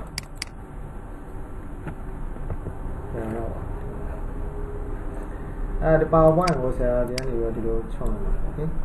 ချောင်းလိုက်ပြီးဒီကောင်ကြီးကဘေးနားပိတ်လို့ရတာဆိုတော့ဆရာ short ပါနော်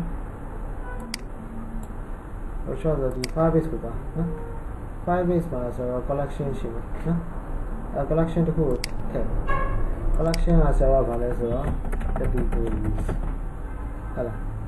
ဟိုတက်တိုင်လိုက်ကြည့်ဒီဘက်ကပဲဆိုရရပါနော် next တော့ဘက်ကကိုလိုက်ကြည့်ပြီးတော့ဒီမှာ document ID ကိုဆက်ထည့်မယ်လေနော် document ID က BREAD bread နော်ဒီနေရာမှာဘာရေးမှာတော့ name ပေါ့နော် name က string နဲ့ BREAD bread ဒါ field ဟုတ်တယ် document နဲ့မှာ field တစ်ခုရှိဆို save လုပ်လိုက်မယ်နော်ဟုတ်ပြီအဲ့ဒါပြီးတော့ခါကျဒီမှာဆရာတို့ကဒါ user မဟုတ်ဘူးဆရာတို့ကဘယ်လိုပြန်သွားမှာလဲဆိုတော့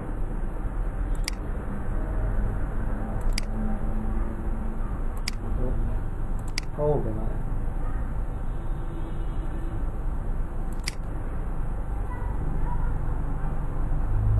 ဒါ loading document မှာပေါ့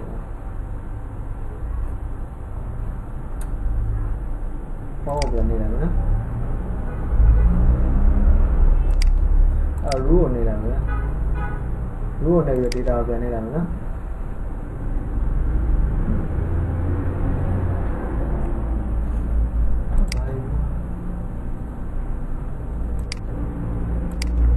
files to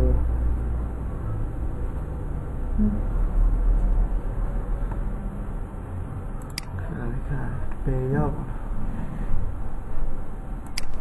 ဒါဟုတ်တယ်နော်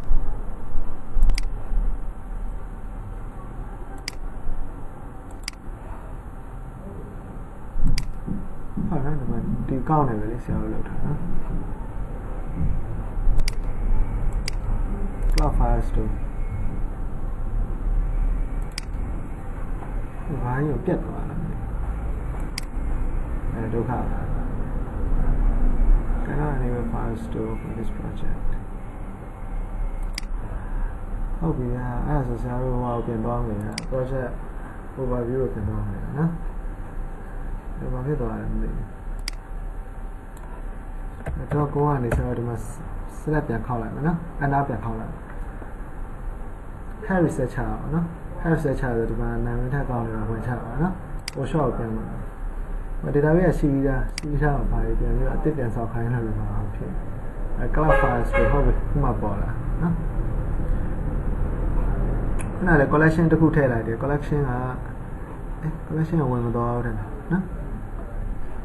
The women out in the sheep. A collection tattoo.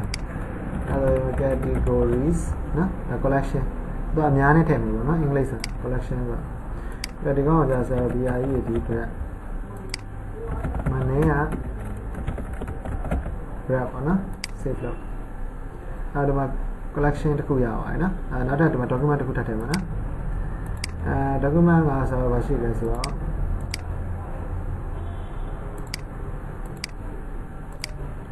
Document as a diary table. Yeah, so organic store look like there. Put an organic store on goes out.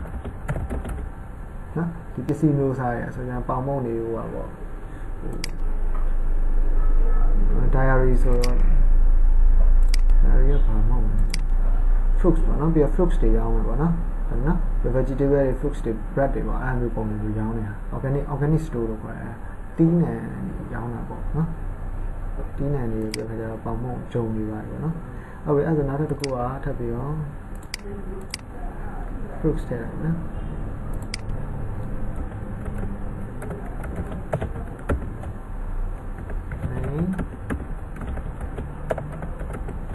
Not fruits,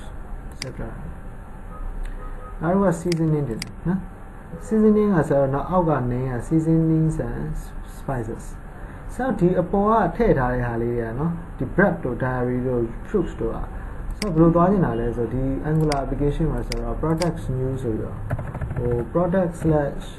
BR and the Mavo so then BRE the bread I'm a product slash BRE the bread I'm a Sarah Ballet or BRE no so that you are my portion. I am a portion of affiliate as of Malatin as a document ID. I know the portion, no? As a seasoning on here. Seasoning about the cool to have the organ name on Jaro, so seasoning and spices to have, no? A spices gaja, so area option must like you to bomb it, no?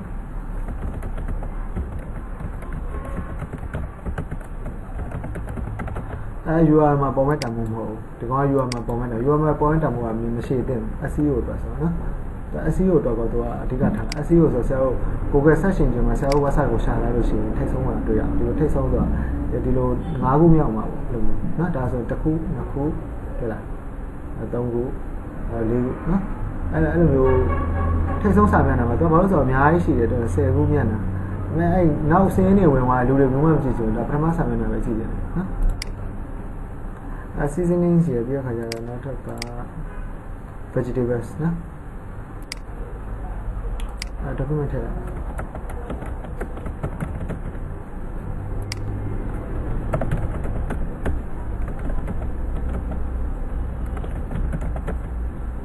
Vegetables one, save the line. Okay, the Tamuria, the Tamuria is not about him. Categories are to cool, so then a service to cool, also category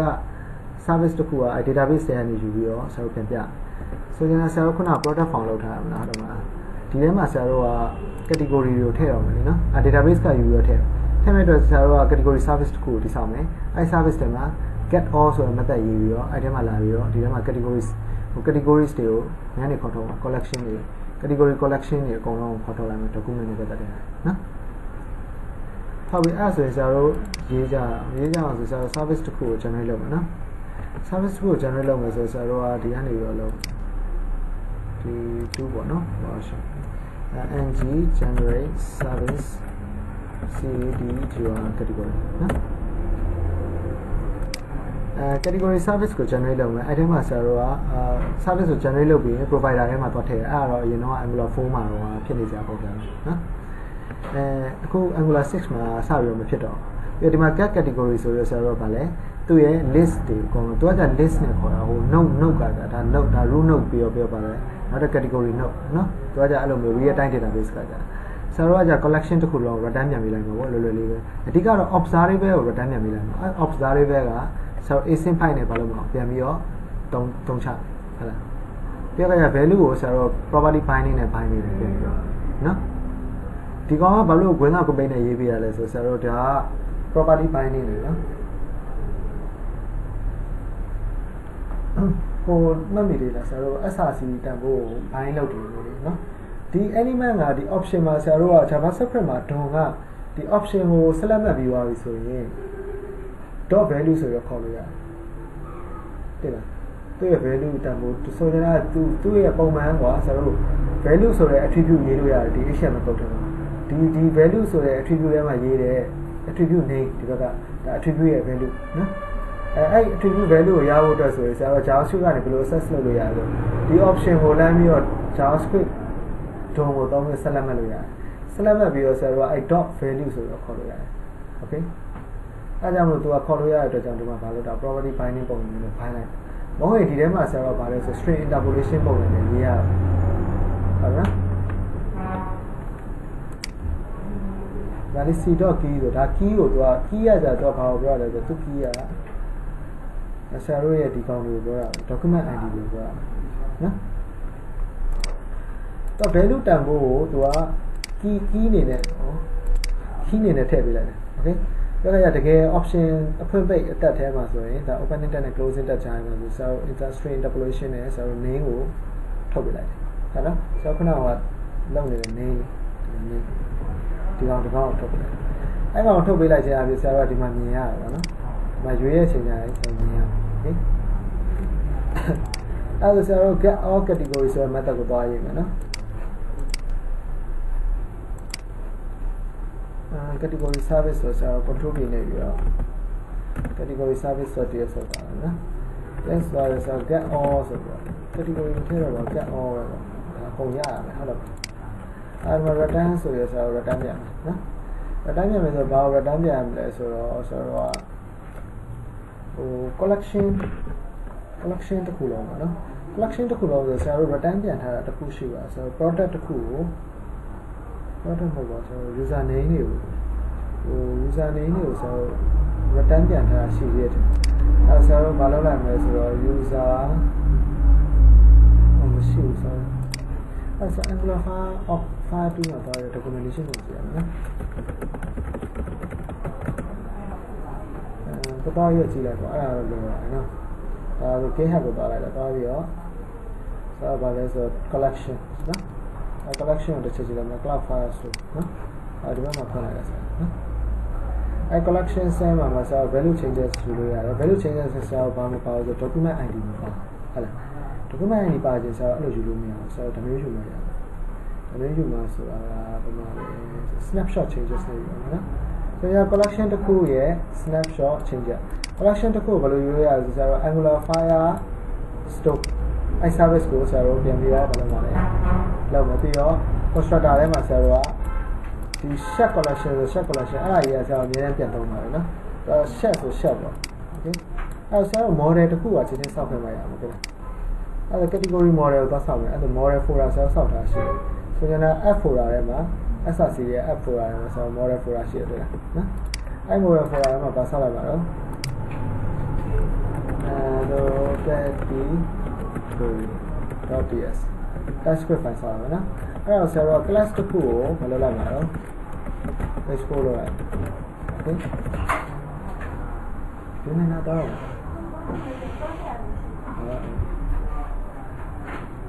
ဒီမှာ export class category ဆိုပြီးဆရာတို့က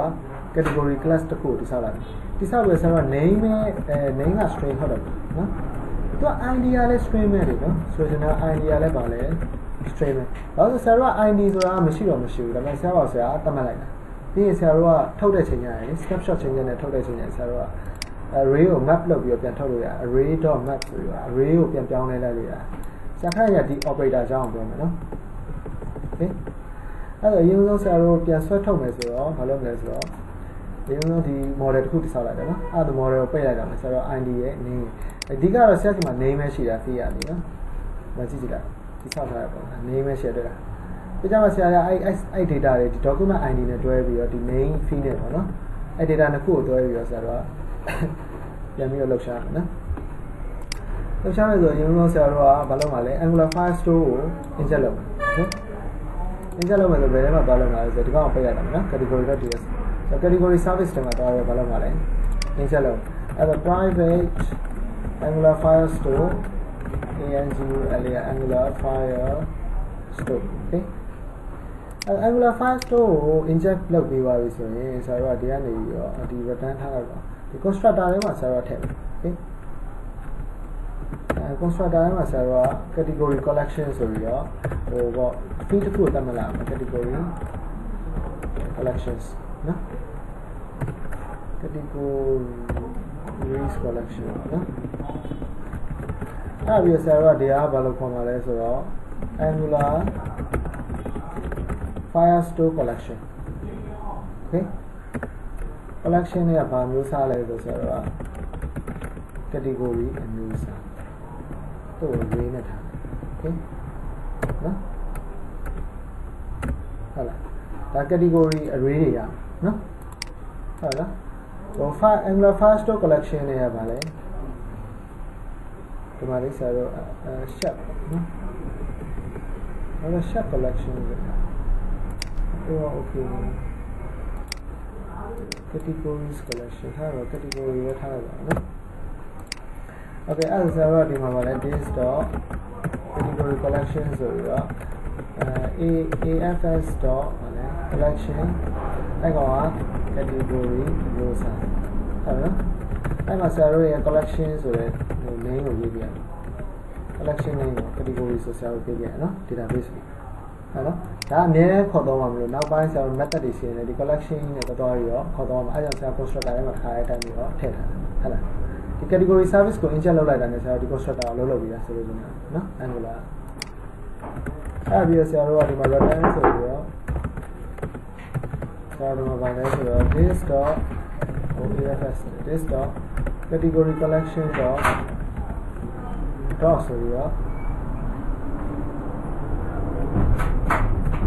snapshot changes နော် snapshot changes ဆိုတော့ နဲ့ယူထားဟို collection က snapshot changes ဆိုပြီးယူထားနော် document ကိုသွားကြမှာပြောနော် collection တစ်ခုလုံးယူပါမယ် snapshot changes ကဆရာတို့ကဘာလဲဆိုတော့ file method နဲ့အလုပ်လုပ်မှာဟုတ်လား file method နဲ့အလုပ်လုပ်တယ်ဆိုတော့သူ့ကို operator သုံးနေလို့ဆရာတို့ကဘာလဲဘာရလဲဆိုတော့ observable of document change action category document change action ရဲ့ array ရတယ်နော် array ရဆိုဆရာတို့အဲ့ထဲကနေပြီးတော့ map ဆိုတဲ့ method နဲ့ဆရာတို့ပြန်ပြီးတော့သုံးဟုတ်လားနော် map က method မဟုတ် sorry ဟို operator ကိုပြောနော်ဒီမှာ RHS တဲမှာလဲ operator ဆိုပြန်ပြောင်းမယ်လို့ပြောအဓိကနော် map operator ဘာကိုပြန်ပြောင်းမှာလဲဆိုဆရာတို့က observable of document change action ရဲ့ category array မဟုတ်တော့ဆရာတို့က observable of category array ကိုပြန်ပြောင်းမယ် okay observable of category array ကိုပြန်ပြောင်းမယ်ဆိုတော့ဆရာတို့ကဒီမှာဒီကနေဘာရလဲဆိုတော့သူက categories တွေရမှာပေါ့နော် categories တွေရမှာ category တစ်ခုချင်းစီရယ် category ဆိုတဲ့ array ပေါ့ array ထဲမှာ map လုပ်ပြီးဆိုတော့ category တစ်ခုချင်းစီပြန်ရမှာနော်အဲ့ဒါမှကြည့်ရဒါ categories တွေရဒီကနော် array နော်အဲ့ဒါဆရာတို့ကဒီမှာအဲ့ category array ကိုမလုပ်လိုက်မှာတော့ map နော်ဒါ array ကို map လုပ်တာနော် array ထဲမှာပါရှိတယ်ဆိုတော့ .map ဆို map function ရှိတယ်သိလားနော်ဒီမှာဆရာတို့တုံ့ဝင်ထည့်လို့ရှိရင်တော့ return statement ကိုပြန်ရေးပေးရတယ်ဒီလိုတုံ့ဝင်ထည့်လိုက်ဆိုကြတာနော် category ဆိုတော့မလုပ်တာတော့ don't go headline so Valobia. Return so you are so return here was the market category so you are dot map. Huh? I map function as a PM array of PM here. So that the array them as a console on a total you and I so that two my payload dot data dot ID isolation ID tambo so that document idea dot data so is our bias or sorry fee the fee no fee that could get a real no could say I know could fee no we have the chart data in the IC no the chart data in the IC did so I data na koယူလိုက်တာဆိုကြတာ fee data ရယ် data ဆိုရ fee data ရယ် ID ရယ်ပြီးတော့ return ဆိုရဆိုတော့ပြန်ပြီးတော့ object အနေနဲ့ပြန် return ပြန်လိုက်တယ်နော်တော့ mapping လုပ်ပြီးတော့ပြန်လိုက်တာအဓိကကတော့နော် ID ဆိုပြီးတော့ဆိုတော့ပြန်လိုက်တယ်ပြီးတော့ဗာလဲ data ဆိုပြီးတော့ပြန်ပြီးတော့ return ပြန်လိုက်တယ်နော်အဲ့မှာ data ကိုဆရာတို့ကဗာရေးလိုက်လဲဆိုတော့ dot နဲ့ရေးလိုက်တယ် okay အဲ့တော့အရင်ဆုံးသမီးကိုဆရာက categories.map မှာconstant နဲ့ data ဆိုတာရှိနေတာနော် data ကဆရာတို့ကဘာရလဲဆိုတော့map function ကအဲ့လိုမဟုတ်ဘူး map function ကဆရာတို့ map function ကလည်းနည်းနည်းလေးဟောဖြစ်တယ်ဒီနောက်မှာ category တစ်ခုရတယ် okay နော်ဟုတ်လားသူကတော့တူအောင်ရေးလိုက်တယ်သိလားသူကတူအောင်ရေးလိုက်တယ်ဆိုတော့ကြည့် action ဆိုပြီးတော့လေနောက်ကဆရာတို့တုံ့ဝင်ပါလားမပါဘူးနော် map function မှာကျမှဘာပါပါတုံ့ဝင်ပါပါနော်တူလိုပဲရေးလိုက်မယ်အဲ့ဒါ return statement နှစ်ခါရေးပြမယ်ဒီကြမပြဘူးလို့သမီးတော့ဆိုတော့ဒီတိုင်းပဲသမီးမြင်တဲ့အတိုင်းပဲရေးပေးတာမယ်နော်ဒါဆို categories.map ဆိုပြီးတော့ category တစ်ခုချင်းစီရလိမ့်မယ်အဲ့တစ်ခုချင်းစီတွေကမှာဆရာဘာတွေရမလဲဆိုတော့သူ array တွေကမှာ data ရအဲ့ data ကိုဆရာ constant နဲ့ပြင်ဆိုရင်နာ category.payload.data ဆိုရဲ method ရှိတာ method နော်အဲ့ဒါ s ဆိုရဲဆိုတော့ category ဆိုရဲရေးလို့လည်းရတယ်ဒီကောင်နော်ဒါပေမဲ့ဆရာမရေးတော့ဘာလို့လဲဆိုတော့ဆရာတို့ဟို inline annotation မလုပ်တော့ဘာလို့ဆိုတော့ဆရာဒီ data တွေကဟာဆရာတို့ ID မပါဘူးလေနော်ဟုတ်လားokay ပြီးတော့ခါကျဆရာတို့ဗာလဲ constant ဆိုရော ID ဆိုရောဆရာတို့ category.payload.id payload.document.id နော်အဲ့ပြီးဆရာတို့ return ဆိုပြီးတော့ဘာလုပ်လိုက်မှာပြန်လိုက် ID ရဲ့ comma ရဲ့ dot data ဟုတ်လားအဲ့မပြန်ခင်မှာဆရာဒီမှာ console နဲ့သမီးကိုပြမယ် console နဲ့ပြပေးမယ်ဆိုတော့ဒီကောင်ကြီးက observable return တော့နော် pipe ဆို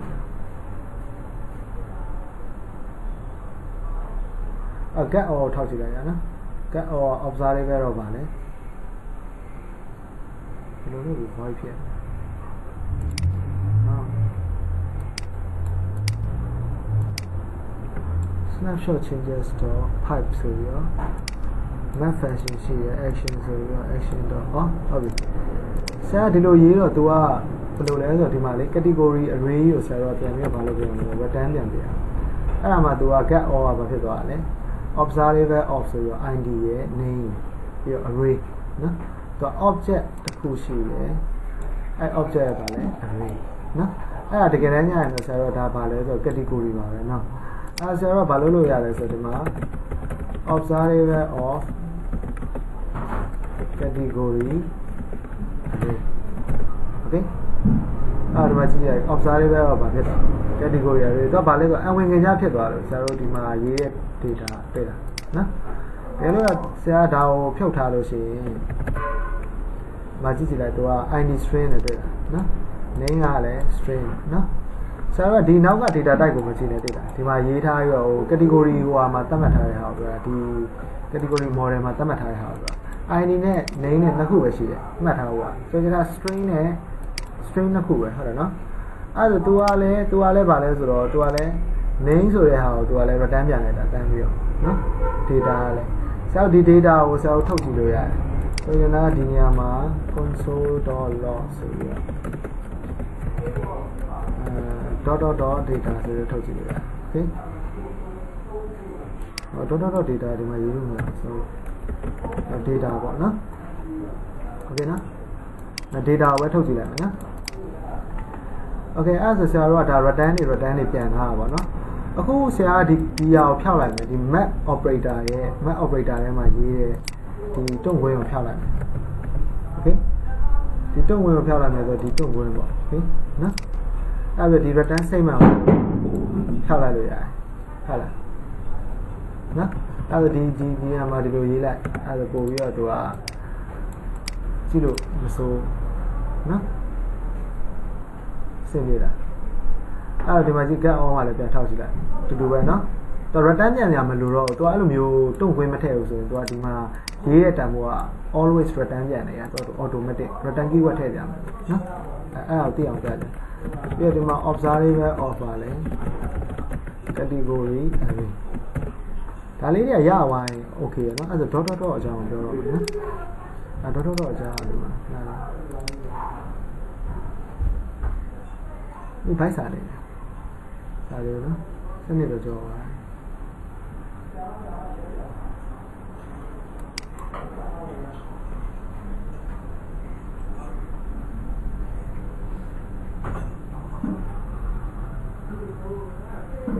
အဲ့ဆရာကိုပြောင်းမှုပြုတ်လိုက်ပါဆရာကိုပြောင်းမှုပြုတ်လိုက်ဆရာတော့ပြောင်းမှုပြုတ်လိုက်အဲ့ဒီဆရာတော့ဒီ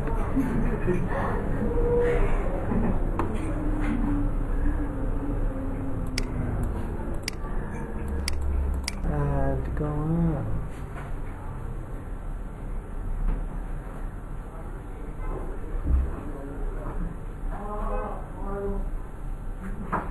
rest parameter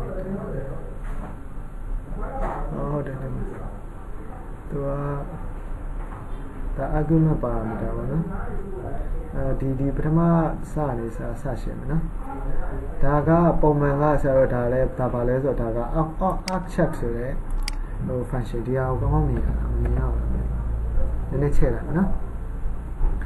ဒီမှာ arc check ဆိုတဲ့ function ရှိမယ်တဲ့ data function တစ်ခုကို define လုပ်အဲ့ဒါမှာ parameter 1 parameter 2 parameter 3ဆိုဒါက function definition မှာဆိုတော့ဒါကို parameter လို့ခေါ်ရတဲ့ဒီပေါ်မှာရေးထားတာ comma လေးနဲ့ဒီမှာ function call ကြတော့ခါကျ function ဒါ call ထားတာ call ကြတော့ခါကျသူကဘာလဲဆိုတော့ argument လို့ခေါ်တယ်ဒီထဲမှာ value လေးထည့်ပေးလိုက်တာ value လေးဆိုရင်ဆရာတို့ number တန်ဖိုးပဲဖြစ်ဖြစ် string တန်ဖိုးပဲဖြစ်ဖြစ်အဲ့လိုထည့်ပေးလိုက်တာနော်အဲ့ဒီမှာကျတော့သူက parameter 3ခုပဲရှိတယ်ဒီမှာ argument ကဘယ်နှခုရှိနေတာ4ခုရှိတယ်တွေ့လားနော်4ခုဆိုတော့သူက ignore 4တဲ့4ကို ignore လုပ်ပါတယ်ဟုတ်လားနော်4 ignore လုပ်ထားတော့သူကlogs ကဘယ်နှခုတော့6ကို log ပြအောင်ဆိုချင်တာ1နဲ့2နဲ့ပေါင်းတော့3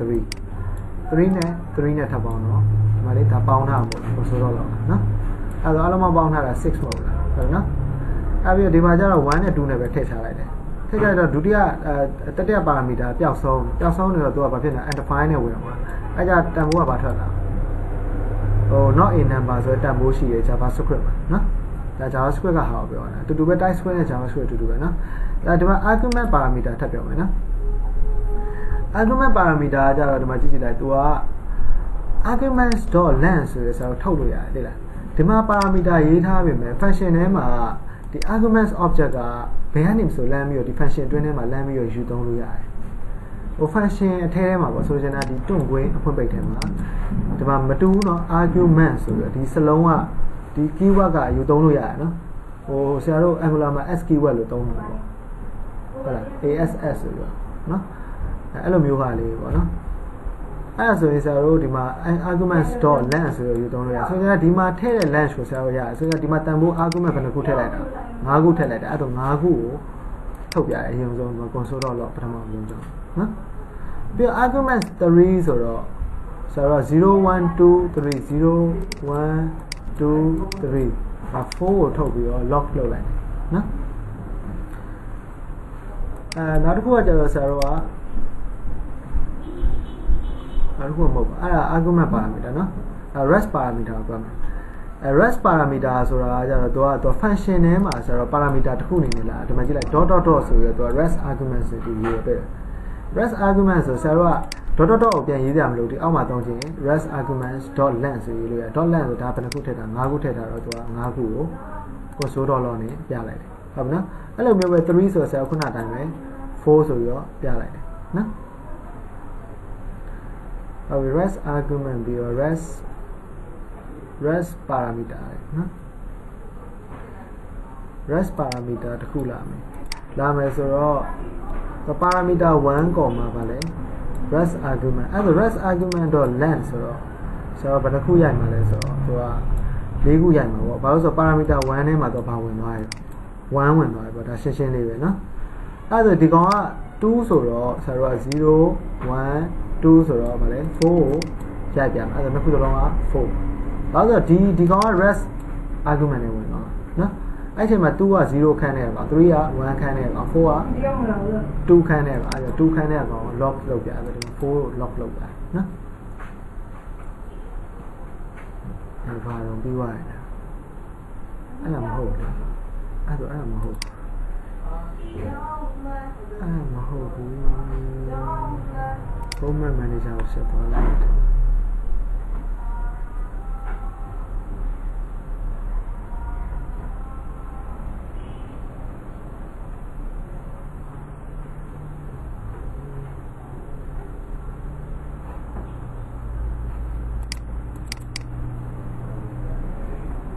အားတယ်မဟမ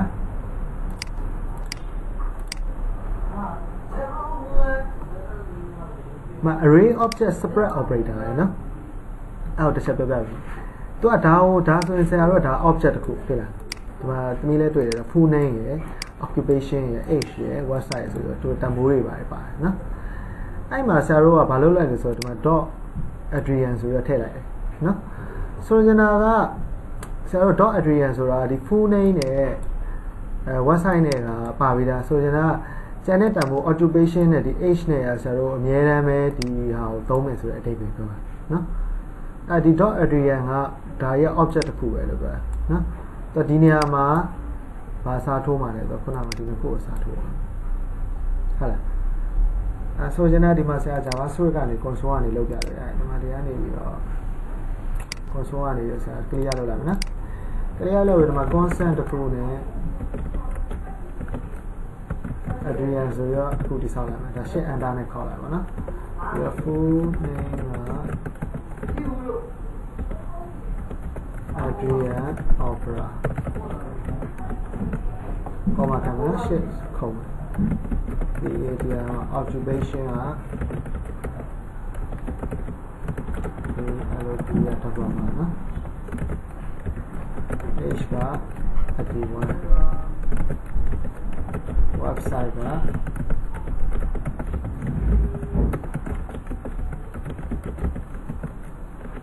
လက်ရှိခုံးပြီးတော့ဒီမှာတုံ့ခွင်းနေဒါ Adrian တခုကိုဆရာတို့တတ်မှတ်လိုက်ပြီပေါ့နော် constant နော်အဲ့ဒါ bill ပေါ့နော်bill ဆိုတော့ full name က bill gain နဲ့သူက website က okay အဲ့ဒါဆရာတို့ဒီမှာ constant ဆိုပြီးတော့ဒီအဲ့ဒါ bill ဆိုပြီးတော့ဆရာတို့ထပ်ပြီးတတ်မယ် okayဒီမှာဆရာတို့ .ad Adrian ပြီးတော့ဗာလဲ full name တက်ခဲ့ပါနော် full name ကတော့ override လုပ်အောင်နော်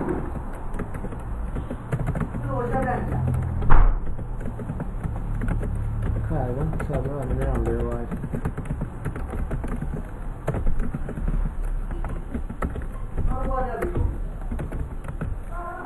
okay အဲ့ဆရာတို့ဒီ object ကိုဆရာတို့ရိုက်ကြည့်အောင်နော် console.log နဲ့ဘယ်ရိုက်ကြည့်ပါရော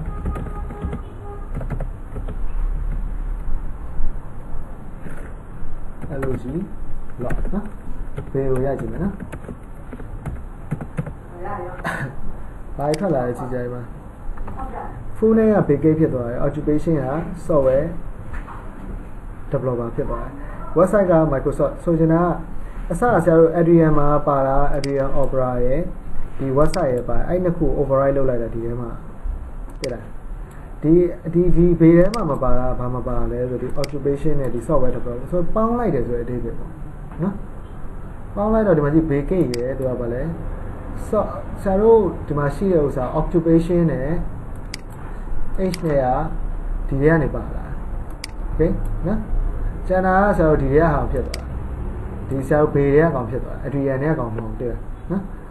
ဒီမှာကြည့်လိုက် full name က big gate ဖြစ်သွားတယ် website က microsoft.com ဒီမှာလည်း full name က big gate နော် အဓိကဒါပေါင်းထားတာနော်ဒါ object ကိုဘာလုပ်တာလဲဆိုတော့ပေါင်းပြလိုက်တာပေါင်းပြလိုက်တယ်ဆိုတဲ့အဓိပ္ပာယ်ဆရာတို့ဟို data ကိုလည်းဆရာတို့ object ကလည်းဘာဖြစ်တာဒါကြီးက object ဆိုတဲ့အဓိပ္ပာယ်ဆိုရင်တော့ object ရဒီမှာ console log data နဲ့ရိုက်ကြည့်လိုက်ရင် data နဲ့ထုတ်ကြည့်လိုက်ရင်ဒီ object ကိုတွေ့ရတယ်နော်ဒီ object ကိုလာပြီးတော့ဒီထဲမှာပေါင်းထည့်လိုက်တယ်ဆိုတဲ့အဓိပ္ပာယ်ပဲ id ကောမှာပါလဲတွေ့လားနော်ဒါလို့ဒီ id ရတာဆရာတို့ဒီ data ထဲမှာရှိတယ်သူ override လုပ်အောင်နော်တော့လည်းမရှိဘူးမပူနဲ့ဘာလို့ဆိုတော့ဆရာတို့ free name က name ဆိုပြီးဆရာတို့ပေးထားလို့ okay နော်အဲ့ဒါအဓိကနောက်တစ်ခုကသူ array နဲ့လည်းသုံးလို့ရတယ်သိလားသူ object array object or array separate operator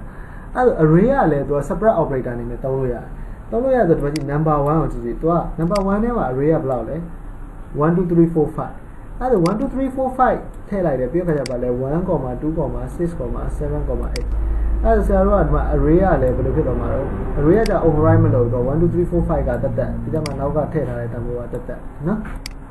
ဟို object ကတော့ဘာဖြစ်သွားလဲဆိုတော့ override လုပ်ပါတယ်နော်rest operator လာအဲ့ထက်နော် rest operator ခုနကတော့ဆရာတို့ရှင်းပြတဲ့ပုံစံမှာပဲဒါ number ဆိုရနော်ဒါ function ထဲမှာထည့်တော့ rest operator ဖြစ်သွားဆရာတို့တကယ်သုံးတာပါလဲဆို separate operator ကိုသုံးတာဟုတ်လားဒီ operator ၃ပြောက်က separate operator လည်းဖြစ်နိုင်တယ်လို့ rest operator လည်းဖြစ်နိုင်တယ် function ထဲမှာသုံးလို့ရှိရင်သူ array နဲ့လည်းသုံးလို့ရတယ် object နဲ့လည်းသုံးလို့ရတယ် function ထဲမှာလည်းသုံးလို့ရတယ်နော် function definition မှာ function သတ်မှတ်တဲ့နေရာမှာပေါ့နော် parameter မှာသုံးလို့ရတယ်နော်အဲ့ဆိုရင်ရပါတယ်နော်ရပြီဆိုဆရာတို့ကဒီမှာဒါကို console.log နဲ့ထုတ်ကြည့်တော့မယ်နော်ထုတ်ကြည့်အောင်ဆိုဆရာတို့ return ပြန်နေလို့ဆို observable တော့ဗာလေ category array ရလိမ့်မယ်အဲ့ဒါ observable တော့ category array ဆိုဆရာတို့ဘယ်မှာတော့ဖမ်းပါလဲဆိုတော့ဆရာတို့ရဲ့ product form component.ts file ဟုတ်တယ်မလား product form component.ts file အဲ့မှာ ngo init ထဲမှာဆရာရေးလိုက်မယ်နော်အဲ့မှာဆရာတို့ category service ကိုဘာလုပ်မအောင် insert လုပ်လိုက်မယ်နော်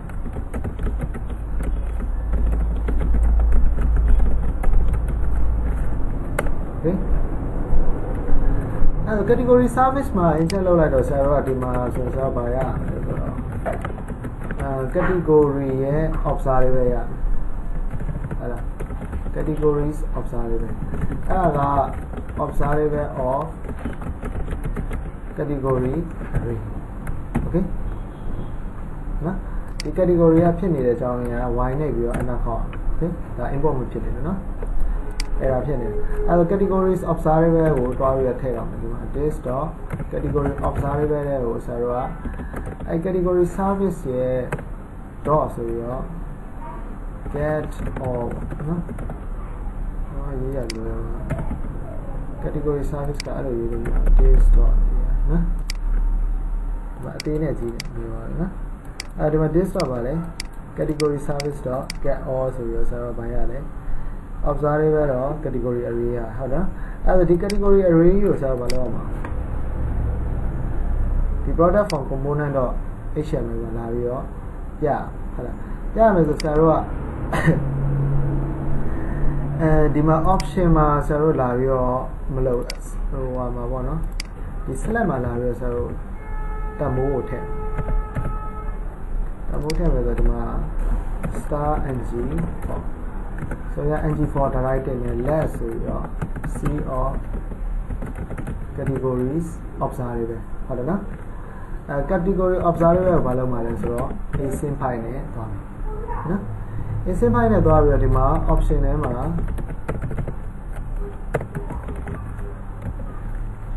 option value ကတော့ဒီအလုတ်ကပထမတစ်ကြောင်းကထားခဲ့မယ်နော်ဒုတိယအကြောင်းကျမှဆရာတို့ထည့်မယ်ဆိုတော့ဒီထဲမှာဆရာတို့ string နဲ့ interpolation နဲ့ဆရာတို့ထည့်အဲ့ဒီမှာဘာရလဲဆို c.name နေရတယ်နော်value ကကြတော့ဆရာတို့ကတကယ်လို့ဒါ property ဘိုင်းနဲ့မထည့်ခဲ့ဘူးဆရာတို့ဒီထဲမှာ string interpolation နဲ့ထည့်ရတယ်နော်ဟိုမှတ်မိတယ်လား string interpolation နဲ့ရေးရအဲ့ရပို့ရှုပ်တယ်ဆိုဆရာတို့ဘာလုပ်တာလဲ value ကိုတင်ပြလို့လိုက်နော် c. တော့ဗာလဲ id ပေါ့ okay နော်သူရဲ့တဘောက id ကိုဆရာတို့ value မှာပြမယ် option ကိုကြတော့ဒါရွေးတဲ့အချိန်မြင်ရတဲ့ဥစ္စာဒီကောင်ကတကယ်ရွေးလိုက်လို့ရှိရင်ဆရာတို့လမ်းယူမယ်တန်ဖို့ဟုတ်လား grab တော့ပါလေနော်အတူခောက်လေးအဲ့တော့ဒီမှာဆရာတို့ကဘာဖြစ်သွားလဲဆိုတော့ category ရပါတယ် expand နဲ့ကြည့်ကြည့်မယ်နော်ဟုတ်ဒီဘက်ကလွယ်သွားတယ်ဒီဘက်ကတော့လွယ်သွားတော့ option မှာပတ်ဒီဘက်ကလည်းနည်းချမ်းသွားတယ်အဲ့ဒီပတ်မဲ့ကောက်မှာသွားရေးရမယ်နော်ဆိုင်ဒီဘက်ကလည်းနည်းချမ်းသွားတယ်အဲ့ဒီမှာမရေးရဒီမှာရေးရနော်ဒီမှာရေးရဆိုတော့ဒီမှာရေးလိုက်မယ်ဒီဘက်မှာရေးလိုက်မယ်နော်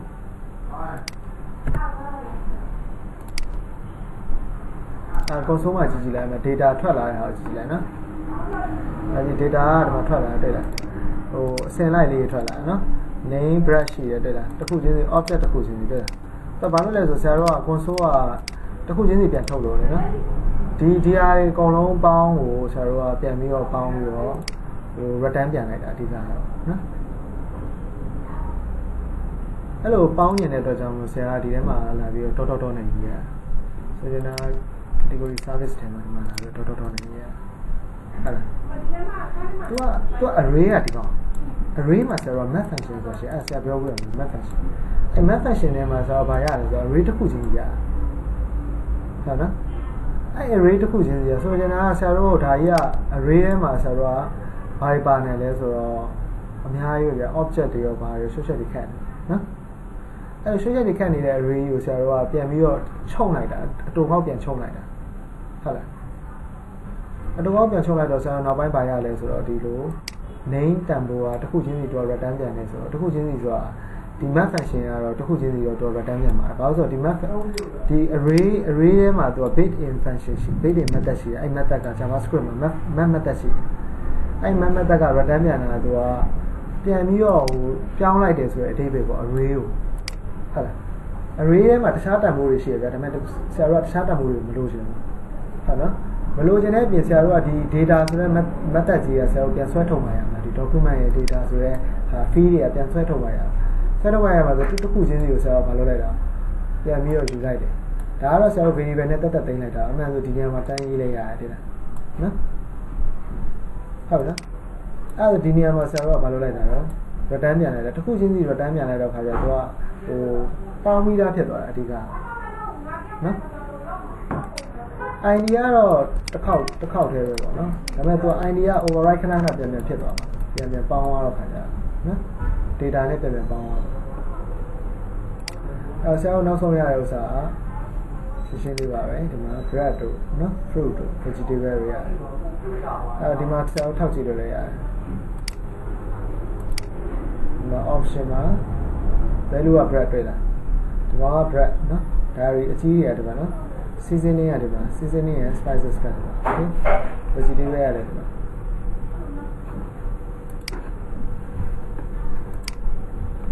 အဲ့ဒီ console လောက်ကိုဖြောလိုက်မယ်နော်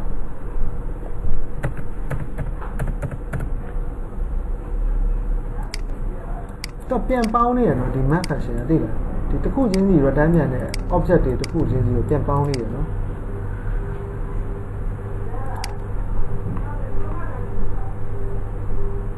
ပြန်ပေါင်းနေရဆိုတော့ဆရာတို့ဟောမြင်ဒီမှာ subscribe လုပ်ပြီးဆရာတို့ကြည့်ကြည့်အောင်လေထပ်ပြီး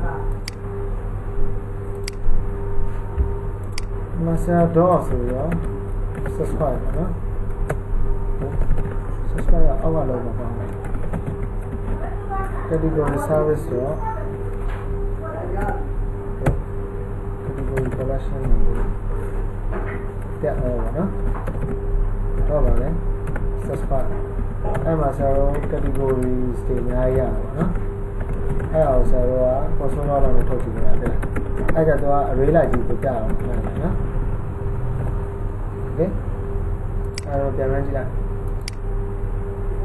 က်ဆိုတော့ refresh လုပ်ဆက်ပြီးတော့တော့ဒီလို console ထဲမှာတွေ့ array ကန်း0ထဲမှာပဲဖြစ်နေ id ရယ် name ရယ်တခု return ပြန်နေတယ်နော်နောက်တစ်ခုကလည်းပါလဲ id ရယ်ဟုတ်လား id ကတော့တန်ဖိုးကတစ်ခုချင်းစီဖြစ်နေပါလေဆိုရင်တော့တစ်ခုတွဲပြီးတော့မလုပ်တာ return ပြန်ပြီးတာဒါ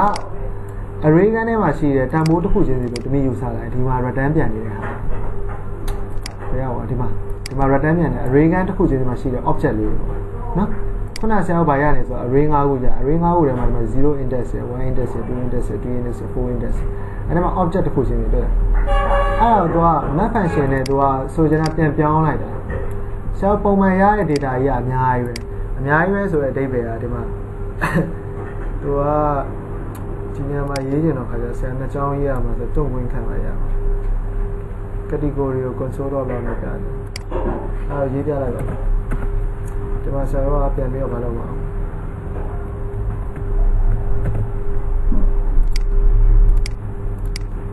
ထည့်ရတယ်လွယ်နေတယ်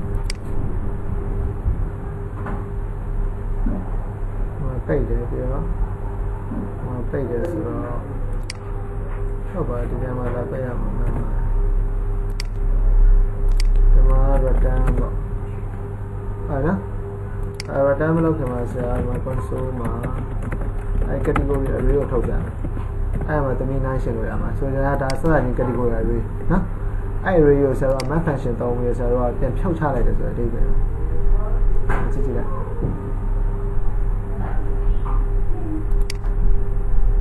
မတွေ့လားသူ့ array ကလည်းဆရာ console နဲ့လောက်တော့ခါကြတော့ဟို array တစ်ခုပါပဲနော်အဲ့ array ကဒီရတယ်ဒီကောင်နှစ်ခါ3ခါတော့မှလောက်တယ်โอเคနော်အဲ့ဆိုဒီမှာကြည့်လိုက်တော့ type ဆိုပြီးတော့တွေ့လား array ထဲမှာဘာတွေပါလဲ array ထဲမှာ object တွေအများကြီးပါတယ်နော်အဲ့ object တွေအများကြီးဆရာလိုချင်တာမဟုတ်ဆရာလိုချင်တာရိုးရှင်းရှင်းလေးဒီပုံစံပဲလိုချင်တာโอเคနော်ဒီနေ့မှじゃဒီမှာဒီ type added ဆိုဒီမှာ page လောက်ကပြန်ကြည့်ရတယ်ဘာလဲလဲ dot ကိုထပ်ကြည့်ရတယ်နော်ဒီမှာ id ဆိုရအဲ့လိုမျိုးတွေတွားကြည့်ရအဲ့မျိုးတွေမလိုချင်ဘူးဆရာစစ်နေမလိုချင်ဘူးနော်သူ့မှာရှိတာ type added ရယ် page လောက်ရယ်ဒါပဲရှိတာ page လောက်ကလည်း object ကြီးနောက်တစ်ခုရှိတယ်နော်ဆရာတို့လိုချင်တာလွယ်လွယ်လေးပဲ object တစ်ခုရှိတယ် object ထဲမှာ id ဆိုတဲ့ key ရယ် name ဆိုတဲ့ key ရယ်နှစ်ခုပဲလိုချင်တယ်ဟုတ်လားသူထဲမှာじゃဘာလဲ type ဆိုတဲ့ key နဲ့ page လောက်ဆိုတဲ့page လောက်ပုံမှာထပ်ပြီးတော့ value ကသူ့ object ဖြစ်နေဆရာတို့က string နှစ်ခုပဲဟုတ်တယ်နော်အဲ့ဒါမျိုးလိုချင်တယ်ဆရာလိုချင်တာဆိုချင်တာအဲ့ array ကို map function နဲ့ array.map ဆိုရရှိရ JavaScript မှာ array ထဲမှာ built-in map method ရှိတယ်အဲ့ map method ကဒီလိုမျိုးပုံစံပြန်ပြောင်းပေးလိုက်တာဒါပဲရေးထားတဲ့ code ကနော်ဒီမှာပြန်ပြောင်းပေးလိုက်တယ်ဆိုတာဒါတစ်ခုချင်းစီပြန်ပြီးတော့ return ပြန်လိုက်တော့အဲ့ကောင်ကတစ်ခုချင်းစီအနေနဲ့ပြန်ပြီးတော့ပြောင်းသွားတယ်ပြောင်းသွားတော့ဒီမှာ return statement နဲ့ပြန်ပြီးတော့ return ပြန်တယ်ဒီမှာထပ်ပြီး return ပြန်တော့ဒီတစ်ခုလုံးကဘာလဲဆိုတော့ observable of category array ဖြစ်တာပန်ဆိုဒီ map function ကဒီထိပေါ့နော်ဒီ return statement ကသူက category array return ပြန်တယ်အဲဆို category array ကိုပြန်ပြီးတော့ array ပြောင်းလိုက်တယ်ဆိုတဲ့အဓိပ္ပာယ်ပဲရှိပြီးသား category ရလာတဲ့ category array ဟုတ်နော်ဒီရလာတဲ့ category array ကိုထုတ်ကြည့်ရတယ်မှာကလည်း type တို့ page တို့နဲ့ရတာနော် social တွေခန့်အဲ့ဒီ server social ခန့်နေတာကြီးကိုပြန်ပြီးတော့ category array ကိုဘာလုပ်လိုက်တာတော့ return ပြန်လိုက် return ပြန်လိုက်ပြီးတော့ဒီ map function ကဘာကိုပြောင်းပေးလိုက်လဲဆိုတော့ observable of category array ဆိုပြီးပြန်ပြောင်းပေးလိုက်တယ်ပြန်ပြောင်းပေးလိုက်ပြီးတော့ဒီနောက်ဆုံးပြန်ပြီး return ပြန်တာက observable of ပါလေ category array ဒါလို့ဆို snapshot changes က observable of document change action category array ဖြစ်နေတယ်ဟုတ်လားအဲ့ဆရာပြန်ပြီးတော့ code ကိုရှင်းအောင်လို့ဒီကောင်ကိုဖြောက်လိုက်မယ်ပြီးတော့ဒီကောင်ကိုလည်းဖြတ်လိုက်မယ်ပြီးတော့ဒီကောင်ကိုလည်းဖြတ်လိုက်မယ်ပြီးတော့ return keyword ကိုလည်းဖြတ်လိုက်မယ် okay နော်ဒီဆရာတို့ data founder component ကဒီဆရာဆရာကို console လိုက်ထားတဲ့အကြောင်းကိုလည်းဖြတ်လိုက်မယ်ဆရာ insert နဲ့ပဲသွားမယ်လေနော်ဘာလို့ဆရာတို့ access card ပြန်လုပ်တယ်လားအဲ့ဆို observable လေးဒီကောင်ပါနော် okay အဲ့ဒါဆရာတို့က category drop down list ကိုပြရတဲ့ပိုင်းပြီးသွားနော်ပြရတဲ့ပိုင်းပြီးသွားပြီဆိုဆရာတို့ဒီမှာနောက်ထပ်တစ်ခုရှိတယ်သူက query နဲ့ဆွဲထုတ်တာကို query နဲ့ဆွဲထုတ်တာဆို order ပိုင်းခြားနေတယ်တွေ့လားနော် name ဆိုပြီးဆိုကြတာဆရာဟိုဟာထဲမှာကသူကဘယ်လိုထုတ်လို့ရလဲဆိုတော့ database ထဲမှာခုတိုင်းတာဆိုတော့ဒါက BDF ဆိုပြီး SV ဆိုဒါကြီးကငယ်စဉ်ကြီးလိုက်ဖြစ်နေတယ်ကွက်တီဆရာကြီးစိန်ငယ်လိုက်ထုတ်ချင်တယ်ရတယ်ဒါနော်ဆိုကြတာ database ထဲကထွက်တဲ့အတိုင်းတော့ပထမတစ်ခုဒုတိယတစ်ခုတတိယတစ်ခုအဲ့လိုထွက်အဲ့ဒါကိုဆရာ query ဖမ်းလို့ရတယ်ဒီ collection မှာနော် collection မှာ query ဖမ်းလို့ရတယ်ဆရာဘယ်လိုရေးထားရလဲဆိုတော့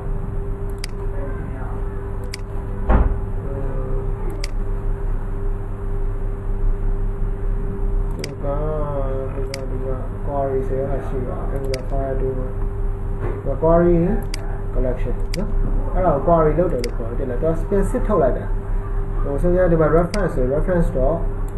where ဆိုရတဲ့လားဒါတော့ test စစ်တာအဲ့လို test စစ်လို့ရတယ်ဆိုရင်အဲ့ collection တွေက fee တွေပေါ့နော် fee တွေက size က match ဖြစ်တယ်လားမလားညာလားနော်အဲ့လိုထပ်ပြီးတော့ query ကိုဆွဲထုတ်လို့ရတယ်ဆိုတော့ဆွဲထုတ်လို့ရတယ်ဆိုတော့ the collection က reference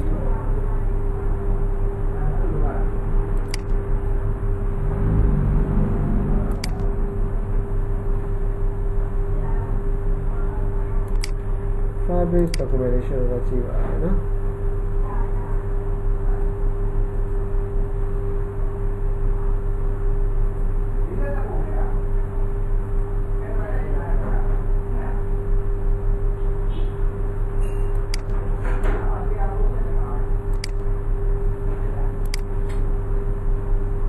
ဒီမှာရတယ်နော်သူကဒါဆရာနှိပ်လိုက်တာဒါပထမဆုံးဒီကောင်ကိုနှိပ်လိုက်ရတယ်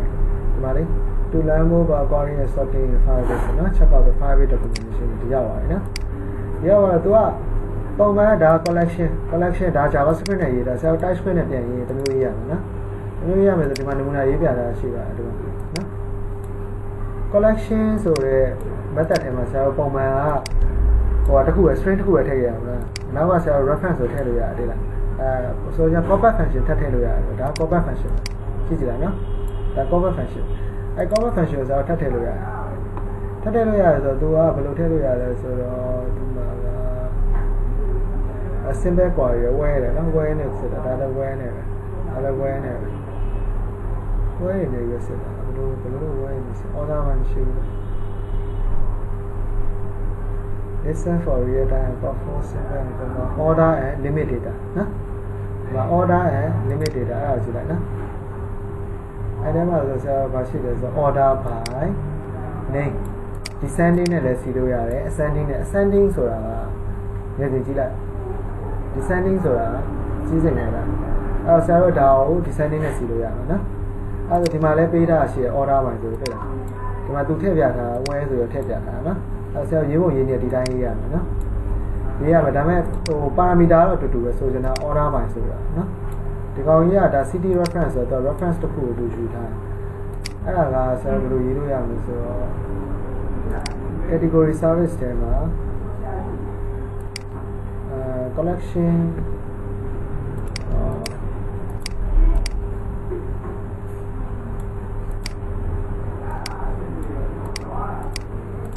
ဒီမှာရေးလိုက်မယ်နော် REF ဆိုတော့ဒါ reference တစ်ခု okay ဟုတ်ရဲ့ reference တော့ဗာလဲ order by ဆိုတော့ name နဲ့စီတို့ DSC ascending နဲ့ဆိုအဲ့လိုကြီးစိမ်ငယ်လိုက်ဖြစ်သွားဆိုတော့ခုထုတ်တာငယ်စဉ်ကြီးလိုက် BDC ဆိုနော်ဟိုတတ်တမဲ့ကြီးစိမ်ငယ်လိုက်ထုတ်လိုက်တာဆိုတော့ query အလုံးလုံးမလုံးကြည့်ကြည့်အောင် vegetable တွေ့တာစတယ် okay နော်